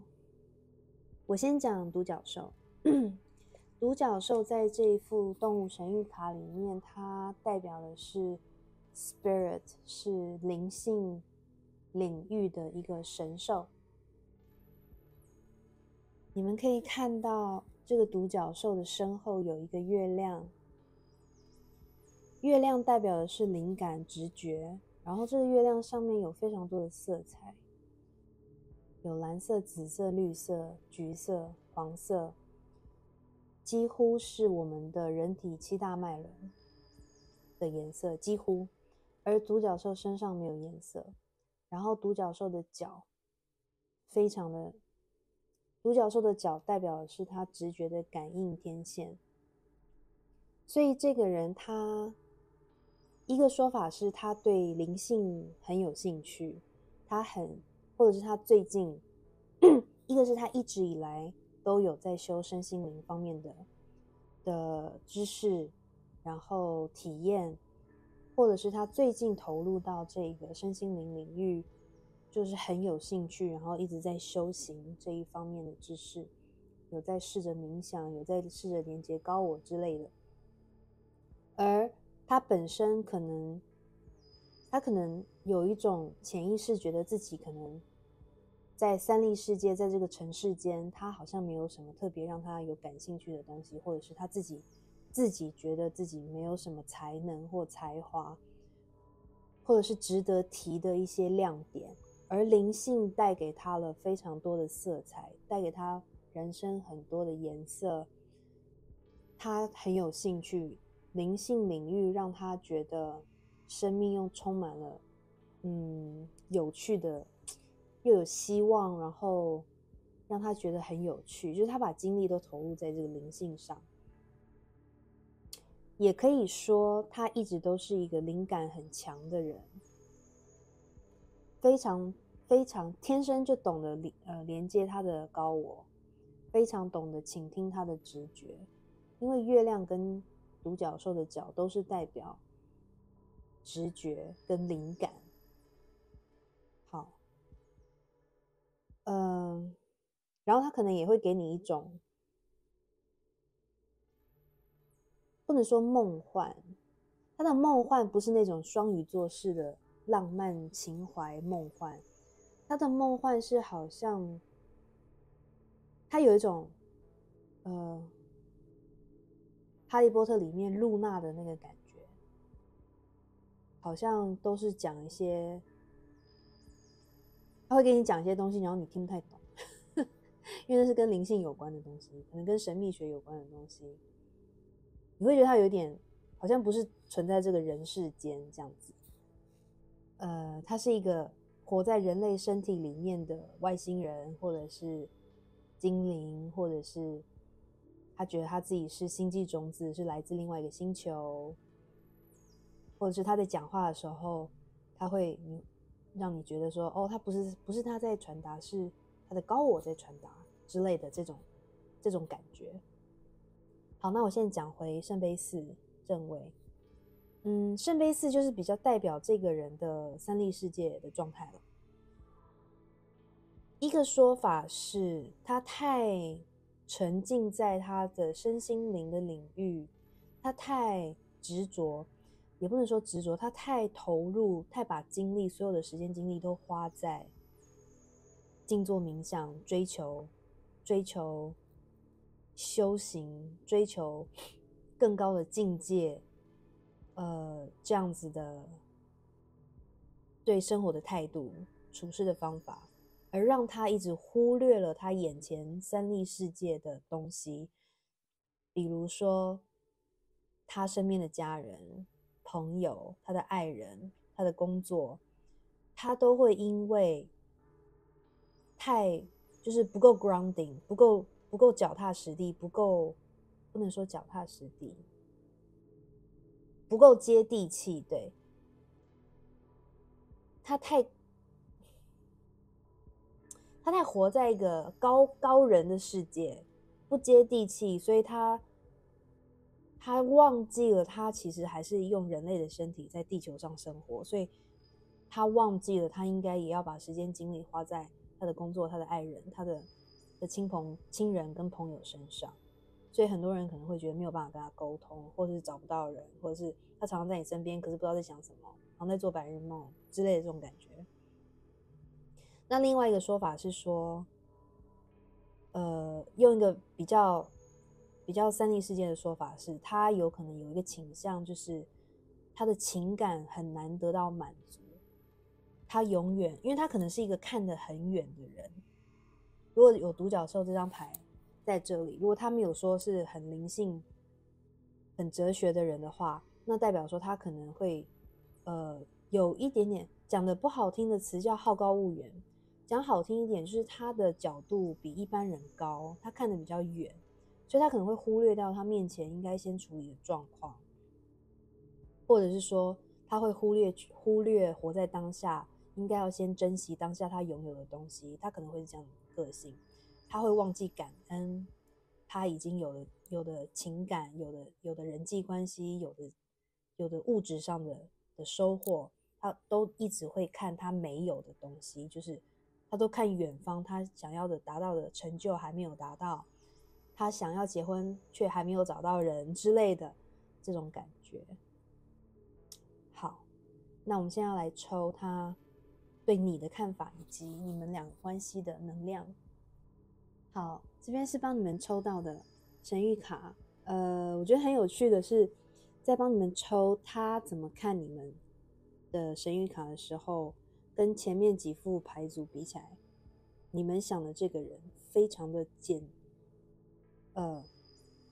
言简意赅，然后非常的清楚的知道他要表达什么。因为我才shuffle 了大概2-3次，就马上跳出一张，不会像前面的牌组要一直洗好几次，然后每一次都有好多牌出来，或者是你知道，所以他很精简的，很确定他要表达什么，就出来这一张 Surrender to the sweetness Venus energy pleasure joy make love to life。 我要讲你们这张卡是一个非常非常阴性能量的卡牌，在他们眼中你就像爱神维纳斯一样，因为这边有讲是金星的能量，金星的能量就是维纳斯，然后你们的阴性魅力非常的强，你们非常懂得享受，懂得欣赏美、创造美，并且享受去感受你的感官。你很重视感官，你也很懂得享受你的感官，你也很懂得去体会当下的喜悦。可能这些事情都是他不知道怎么做，所以他看着你怎么这么容易就可以去把自己投入在这个地球三力世界，然后享受那种你的身边任何的发生在你身边的事情、人事物，你非常的懂得体会人生，享受人生，把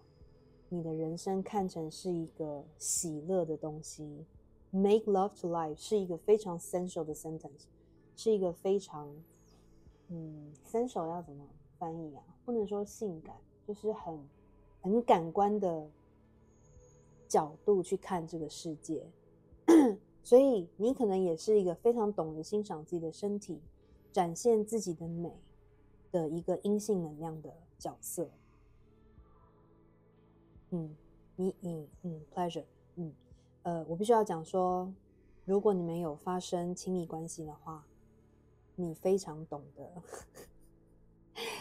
怎么去创造那种 pleasure 中文要怎么讲？ pleasure 愉悦感，对 OK yes， 你非常懂得享受愉悦感，并且懂得创造愉悦感，所以跟你在一起的这个人，他也很享受你的这种就像女神一样的 free， 然后懂得自己的美在哪里，然后很有自信，然后也懂得让他带领他进入这种愉悦的感官世界里面，好吗？你对他来说就像蜜糖一样，他跟你在一起就是 surrender to the sweetness， 就是对你缴械。I'm so sorry, what happened to me？ 我觉得这可能是他真的对你的想法。如果他是不管他是阳性能量还是阴性能量，我刚刚说的缴械就是双关语，你们听得懂的大人就听得懂，好吗？他就是会对你投降，对你在你的这种甜蜜的爱跟感官世界里面投降缴械。好，我们 move on 的。好了，我想再补充一下，这是比如说这是你，这就是他就是那种跟你经营在这个西方极乐世界里面，过得很欢愉，过得很快乐，色彩丰富的感觉。你给他这种感觉。好，现在这2张卡是代表你们现在目前关系的能量。然后很有趣的是说，你们在抽这张对你们看法的神谕卡，跟其他牌组不一样的是，你们就是很简洁有力就出来一张，毫不废话。但是在抽你们能量关系能量的神谕卡的时候，它出来2张，然后我又继续抽，我说只要1张就好了。再抽出来的时候还是2张，所以宇宙非常坚持，或者是你们2个的高我非常坚持要告诉你们，就是这2张。这边又跟其他牌组不一样，其他牌组就是很简单，就是1张，就是简洁不废话1张，你们是一定要2张。好，我先讲蓝色、金色。这张卡牌叫 The Vessel， 它是容器的意思。这张卡牌上面有一个雕像，一个女性身体的雕像，它又让我想到你们这张金星维纳斯。这2张我觉得是对应的。一个说法是，我觉得我们还没有抽塔罗牌，但是我从这2张卡牌觉得这个人对你有很深的对你身体上的迷恋，你的美不是只有身体哦，我的意思说有一部分他被你吸引的点是来自于你的身体，以及你如何展现你的身体，看待你的身体的这些都很让他着迷。你的美对他来说是一种光，在他的生活的一种光，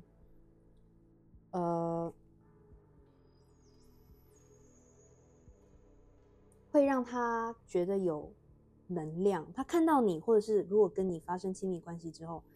会让他有充电的感觉。因为这边金黄色的光是太阳神经丛的颜色，黄色会让他可能有这一天都很美好的感觉。这张卡是50，是我在算加法69。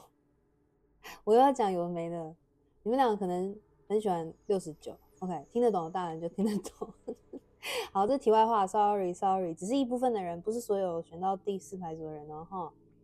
，69加起来是15号，15号是 demon， 那又更15号就是塔罗牌里面的恶魔牌，那又更证实我刚刚讲的，他对你的身体或者是你们之间亲密关系的迷恋，就是你们的亲密关系是一个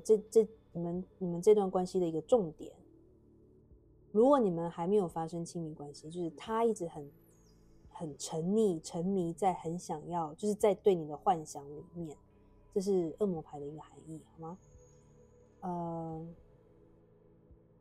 就是不管你们选到第4排组是男生女生 ，OK， 就是你们想要这个人对你们的身体都有很深深的着迷，这样牵引这段关系的一个重点。这张卡也代表的是，我不知道应该这样讲，你们现在这段关系有2个方面，一个呢，一部分的人是很稳定，其实你们的关系很稳定，因为 vessel 是一个承载感情之水，承载财富、金钱，承载任何东西的一个象征。所以你们可以承载你们俩之间的感情，代表的是这段感情其实是很稳定，或者是往稳定去发展。但是相反也很容易看你们的这个容器是用什么做成的。你们选择4号牌组的人每一个人都不一样，你们的感情是用陶瓷做的，还是玻璃做的，还是金属做的？金属做那就是更坚固，比较坚不可摧嘛。但是如果是玻璃或陶瓷做的，那就是很有可能很容易就被打破，那你们的情感就流失，或者是金钱财富流失，而导致情感流失之类的。这一张牌卡叫做 The Kairos， 这是一个也是希腊神话里面的一个，不是神兽，它是什么？希腊神话的一个人物吗？请纠正我，如果有人懂 Kairos 是什么的话。这张牌是被蓝色包围，这张牌代表的是 Divine Timing， 神圣时间。你们这段关系是在被宇宙安排着。如果你们在等待什么的话，宇宙说用这张牌告诉你说，你们这段关系的时间点，要发生的时间点，或进入到下一阶段的时间点之类的，不管你在等待什么 ，lose your control， 放下想要知道时间点的这个心情，放下想要控制的这个能量，因为你想要知道什么时候发生，就是想要控制嘛，对不对？放下，不要去想它，因为这是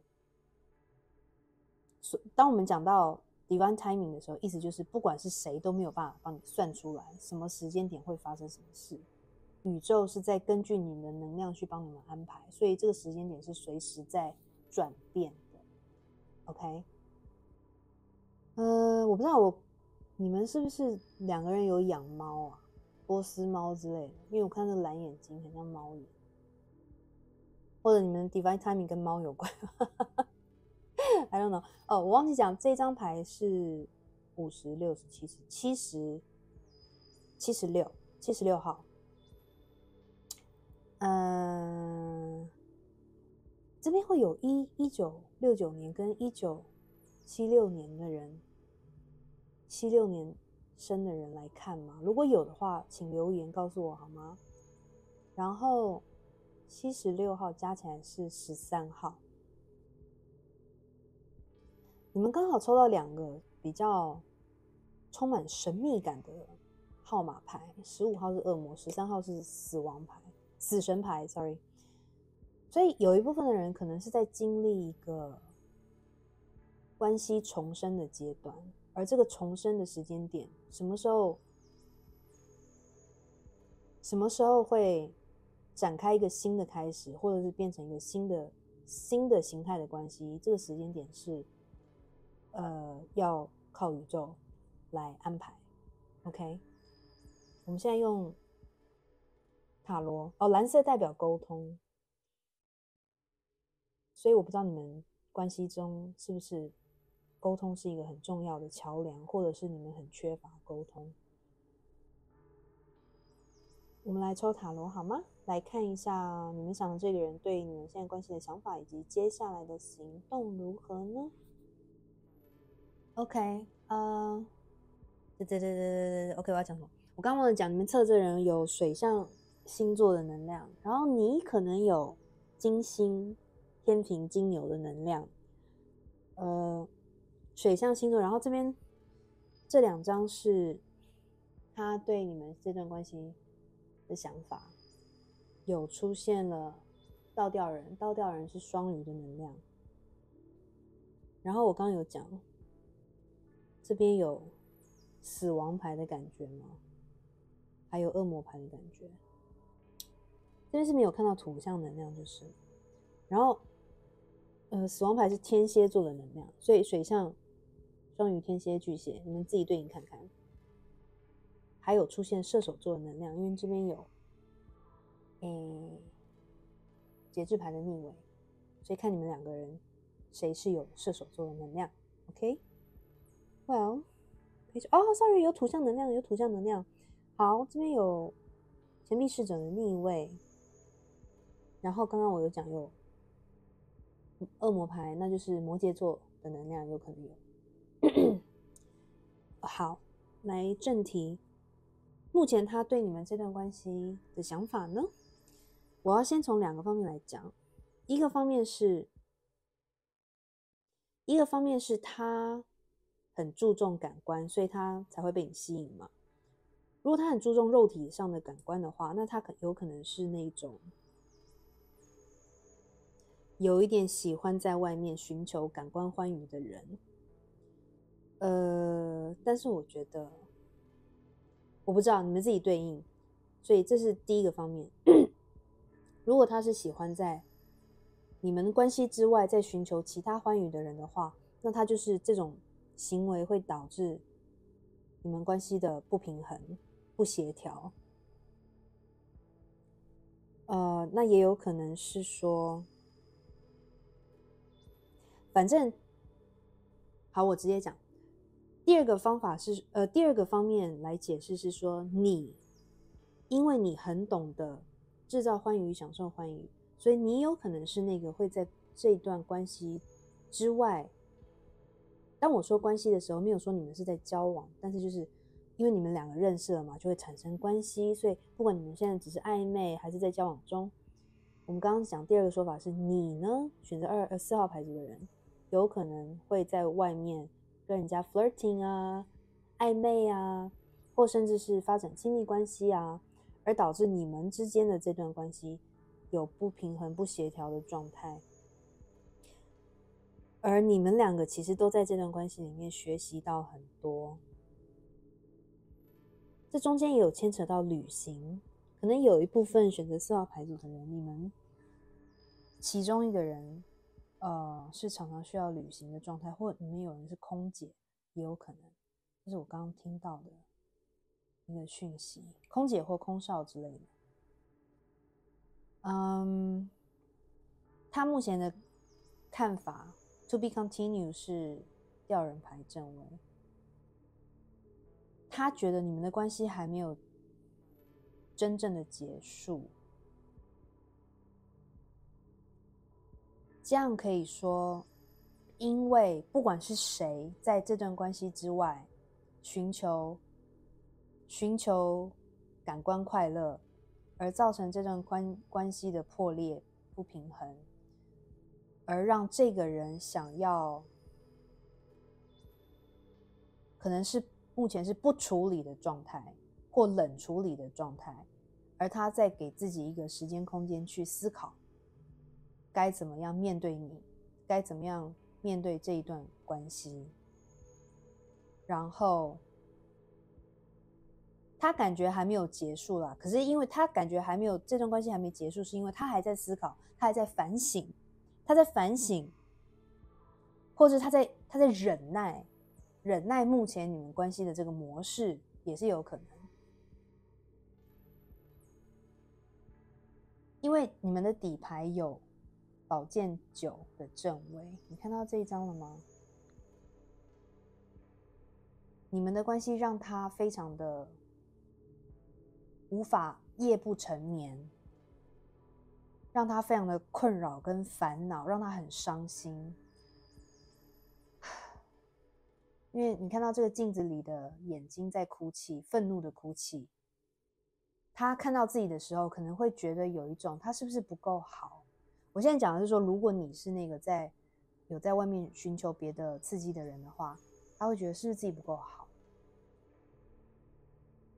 然后他不知道该怎么办，所以他会自己晚上一个人哭，睡不着，做噩梦，怕你会出轨，或者是怕你被别人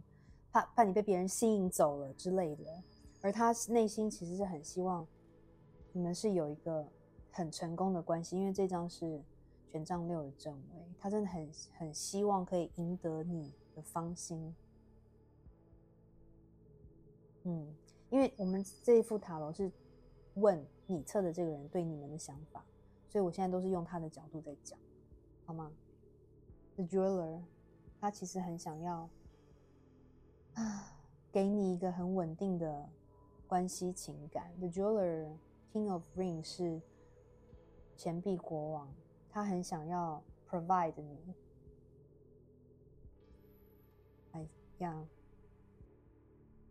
所以他这3张是代表他接下来对这段关系的行动。第一张是审判牌正位，我觉得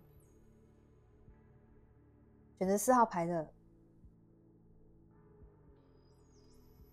他在思考过后，或者是他在忍耐了一段时间过后，他觉得好像有一点受到天使的因为传统韦特塔罗的审判牌是一个天使，大天使吹号角，所以他感觉有受到一个号召，受到一个指引，他好像有一点想通了。而这副卡牌的审判牌让我觉得他有一点点在决定要哀悼，放下这段关系。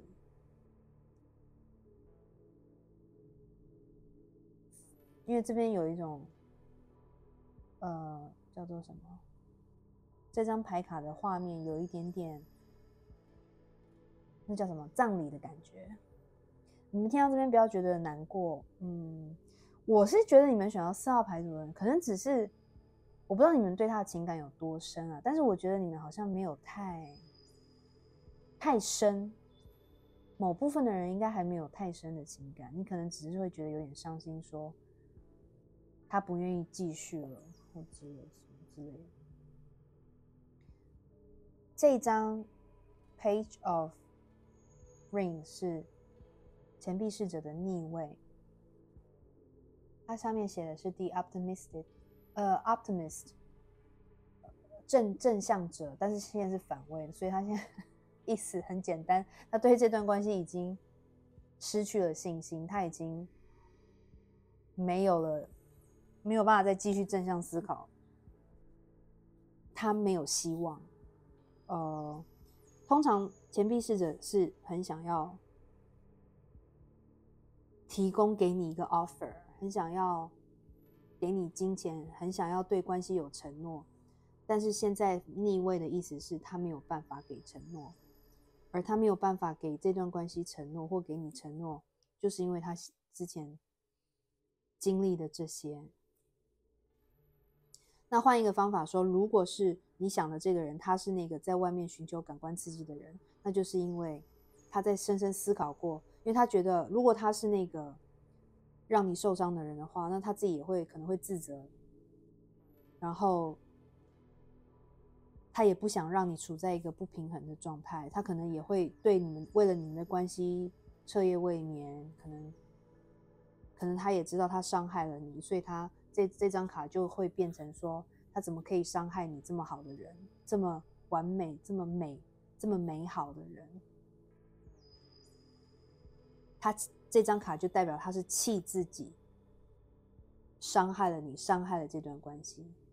那他一样就是他其实是很想要跟你拥有一个很美好的稳定的情感，当你的英雄或英雌。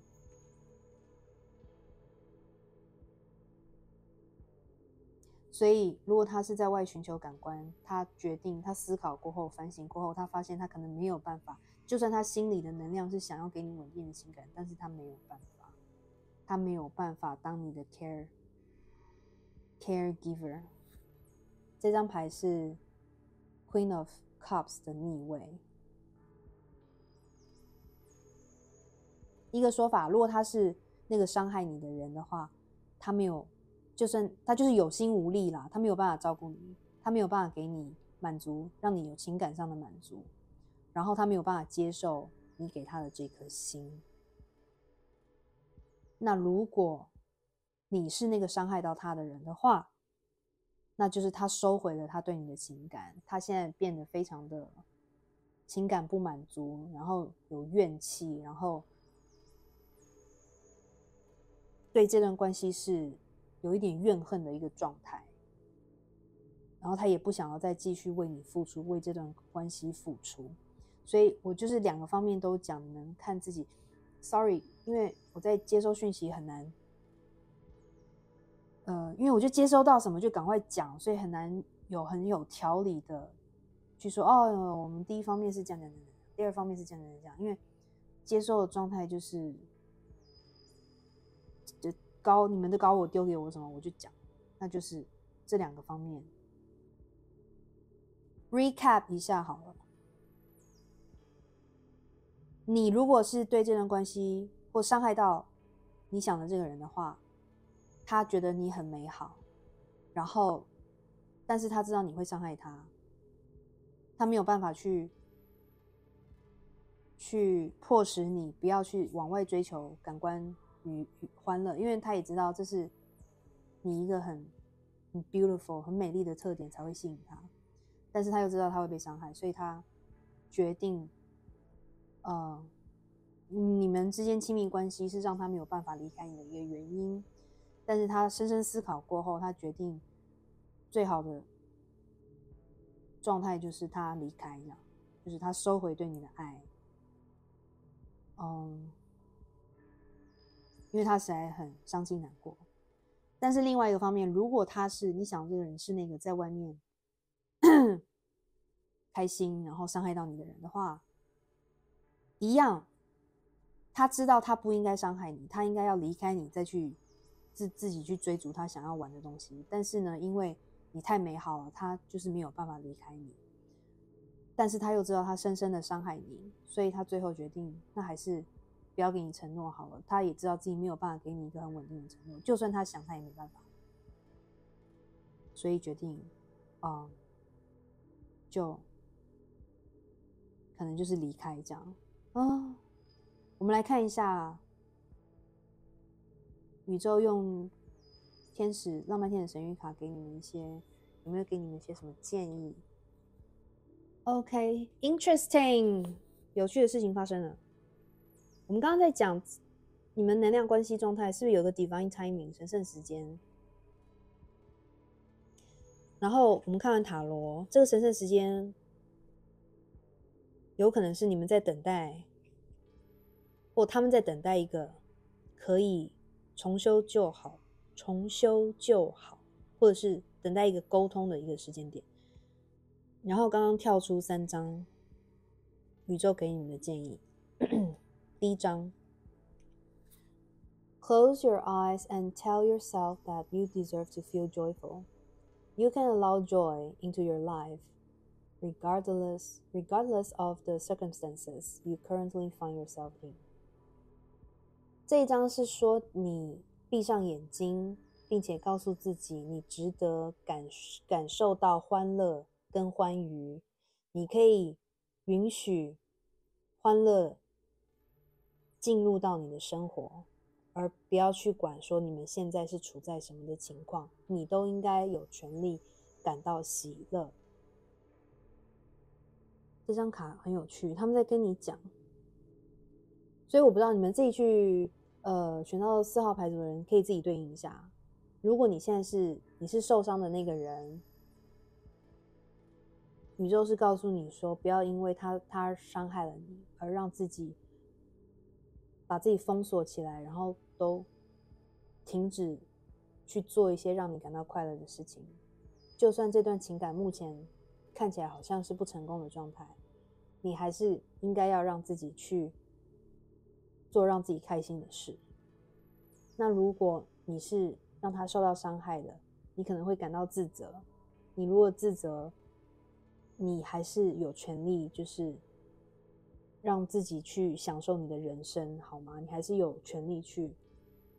感觉到开心，而不要去惩罚自己，让自己过得很痛苦。然后第2章，这张出来的时候我就哇，soulmate， 所以我不知道所以才会有 divine timing 的出现嘛。好 ，soulmate。Your soulmate is already with you in spirit. Believe this and they will manifest physically. 一个说法，你们这一组可能跟你想测的这个人真的是灵魂伴侣，但是因为现在有分歧，所以你们在等待神圣的时间点，把你们再重新聚在一起。这张卡是说你的灵魂伴侣已经跟你在5D 世界相遇了，你要相信这个事实，你相信你已经遇到你的灵魂伴侣，他们就会在三力世界里跟你相遇，好吗？如果这个人不是你的灵魂伴侣，那就是在这段关系之后，你很快的会遇到你的灵魂伴侣。第3章 Manifesting Miracles，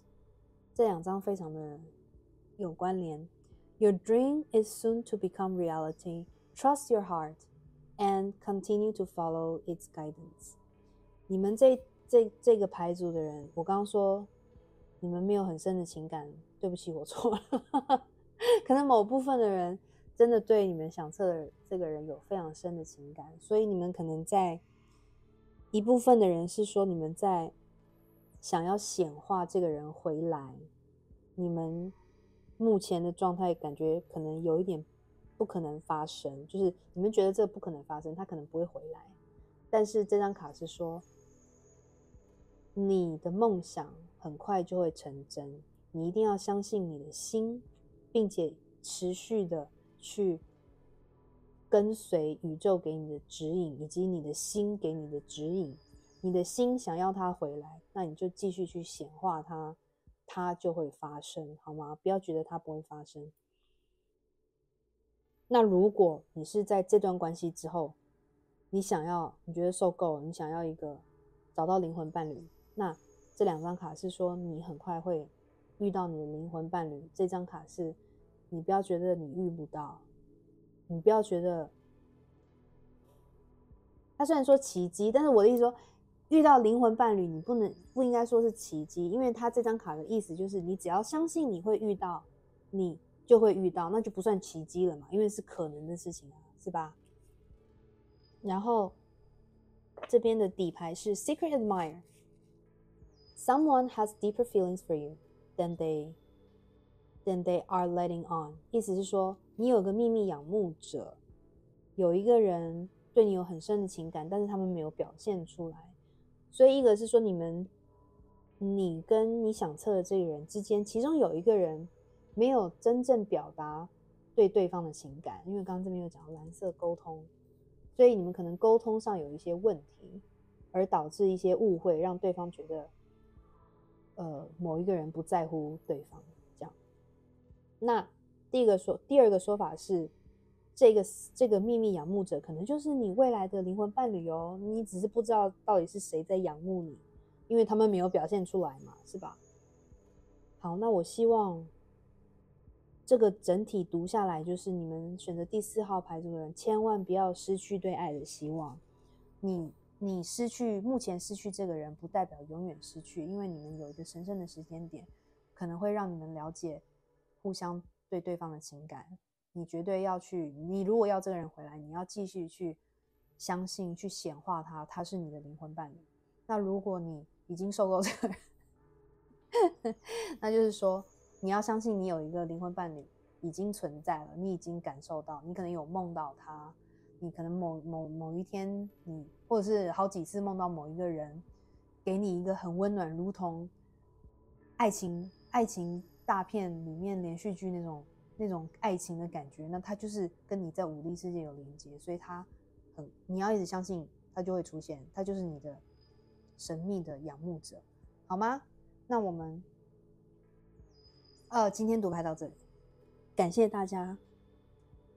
希望你们喜欢今天的读牌。如果喜欢的话，不要忘了帮我按赞，然后订阅我的频道，开启小铃铛，并且分享给你的朋友，然后欢迎留言告诉我们你的故事，好吗？谢谢你们的收看，我们下次再见喽，拜。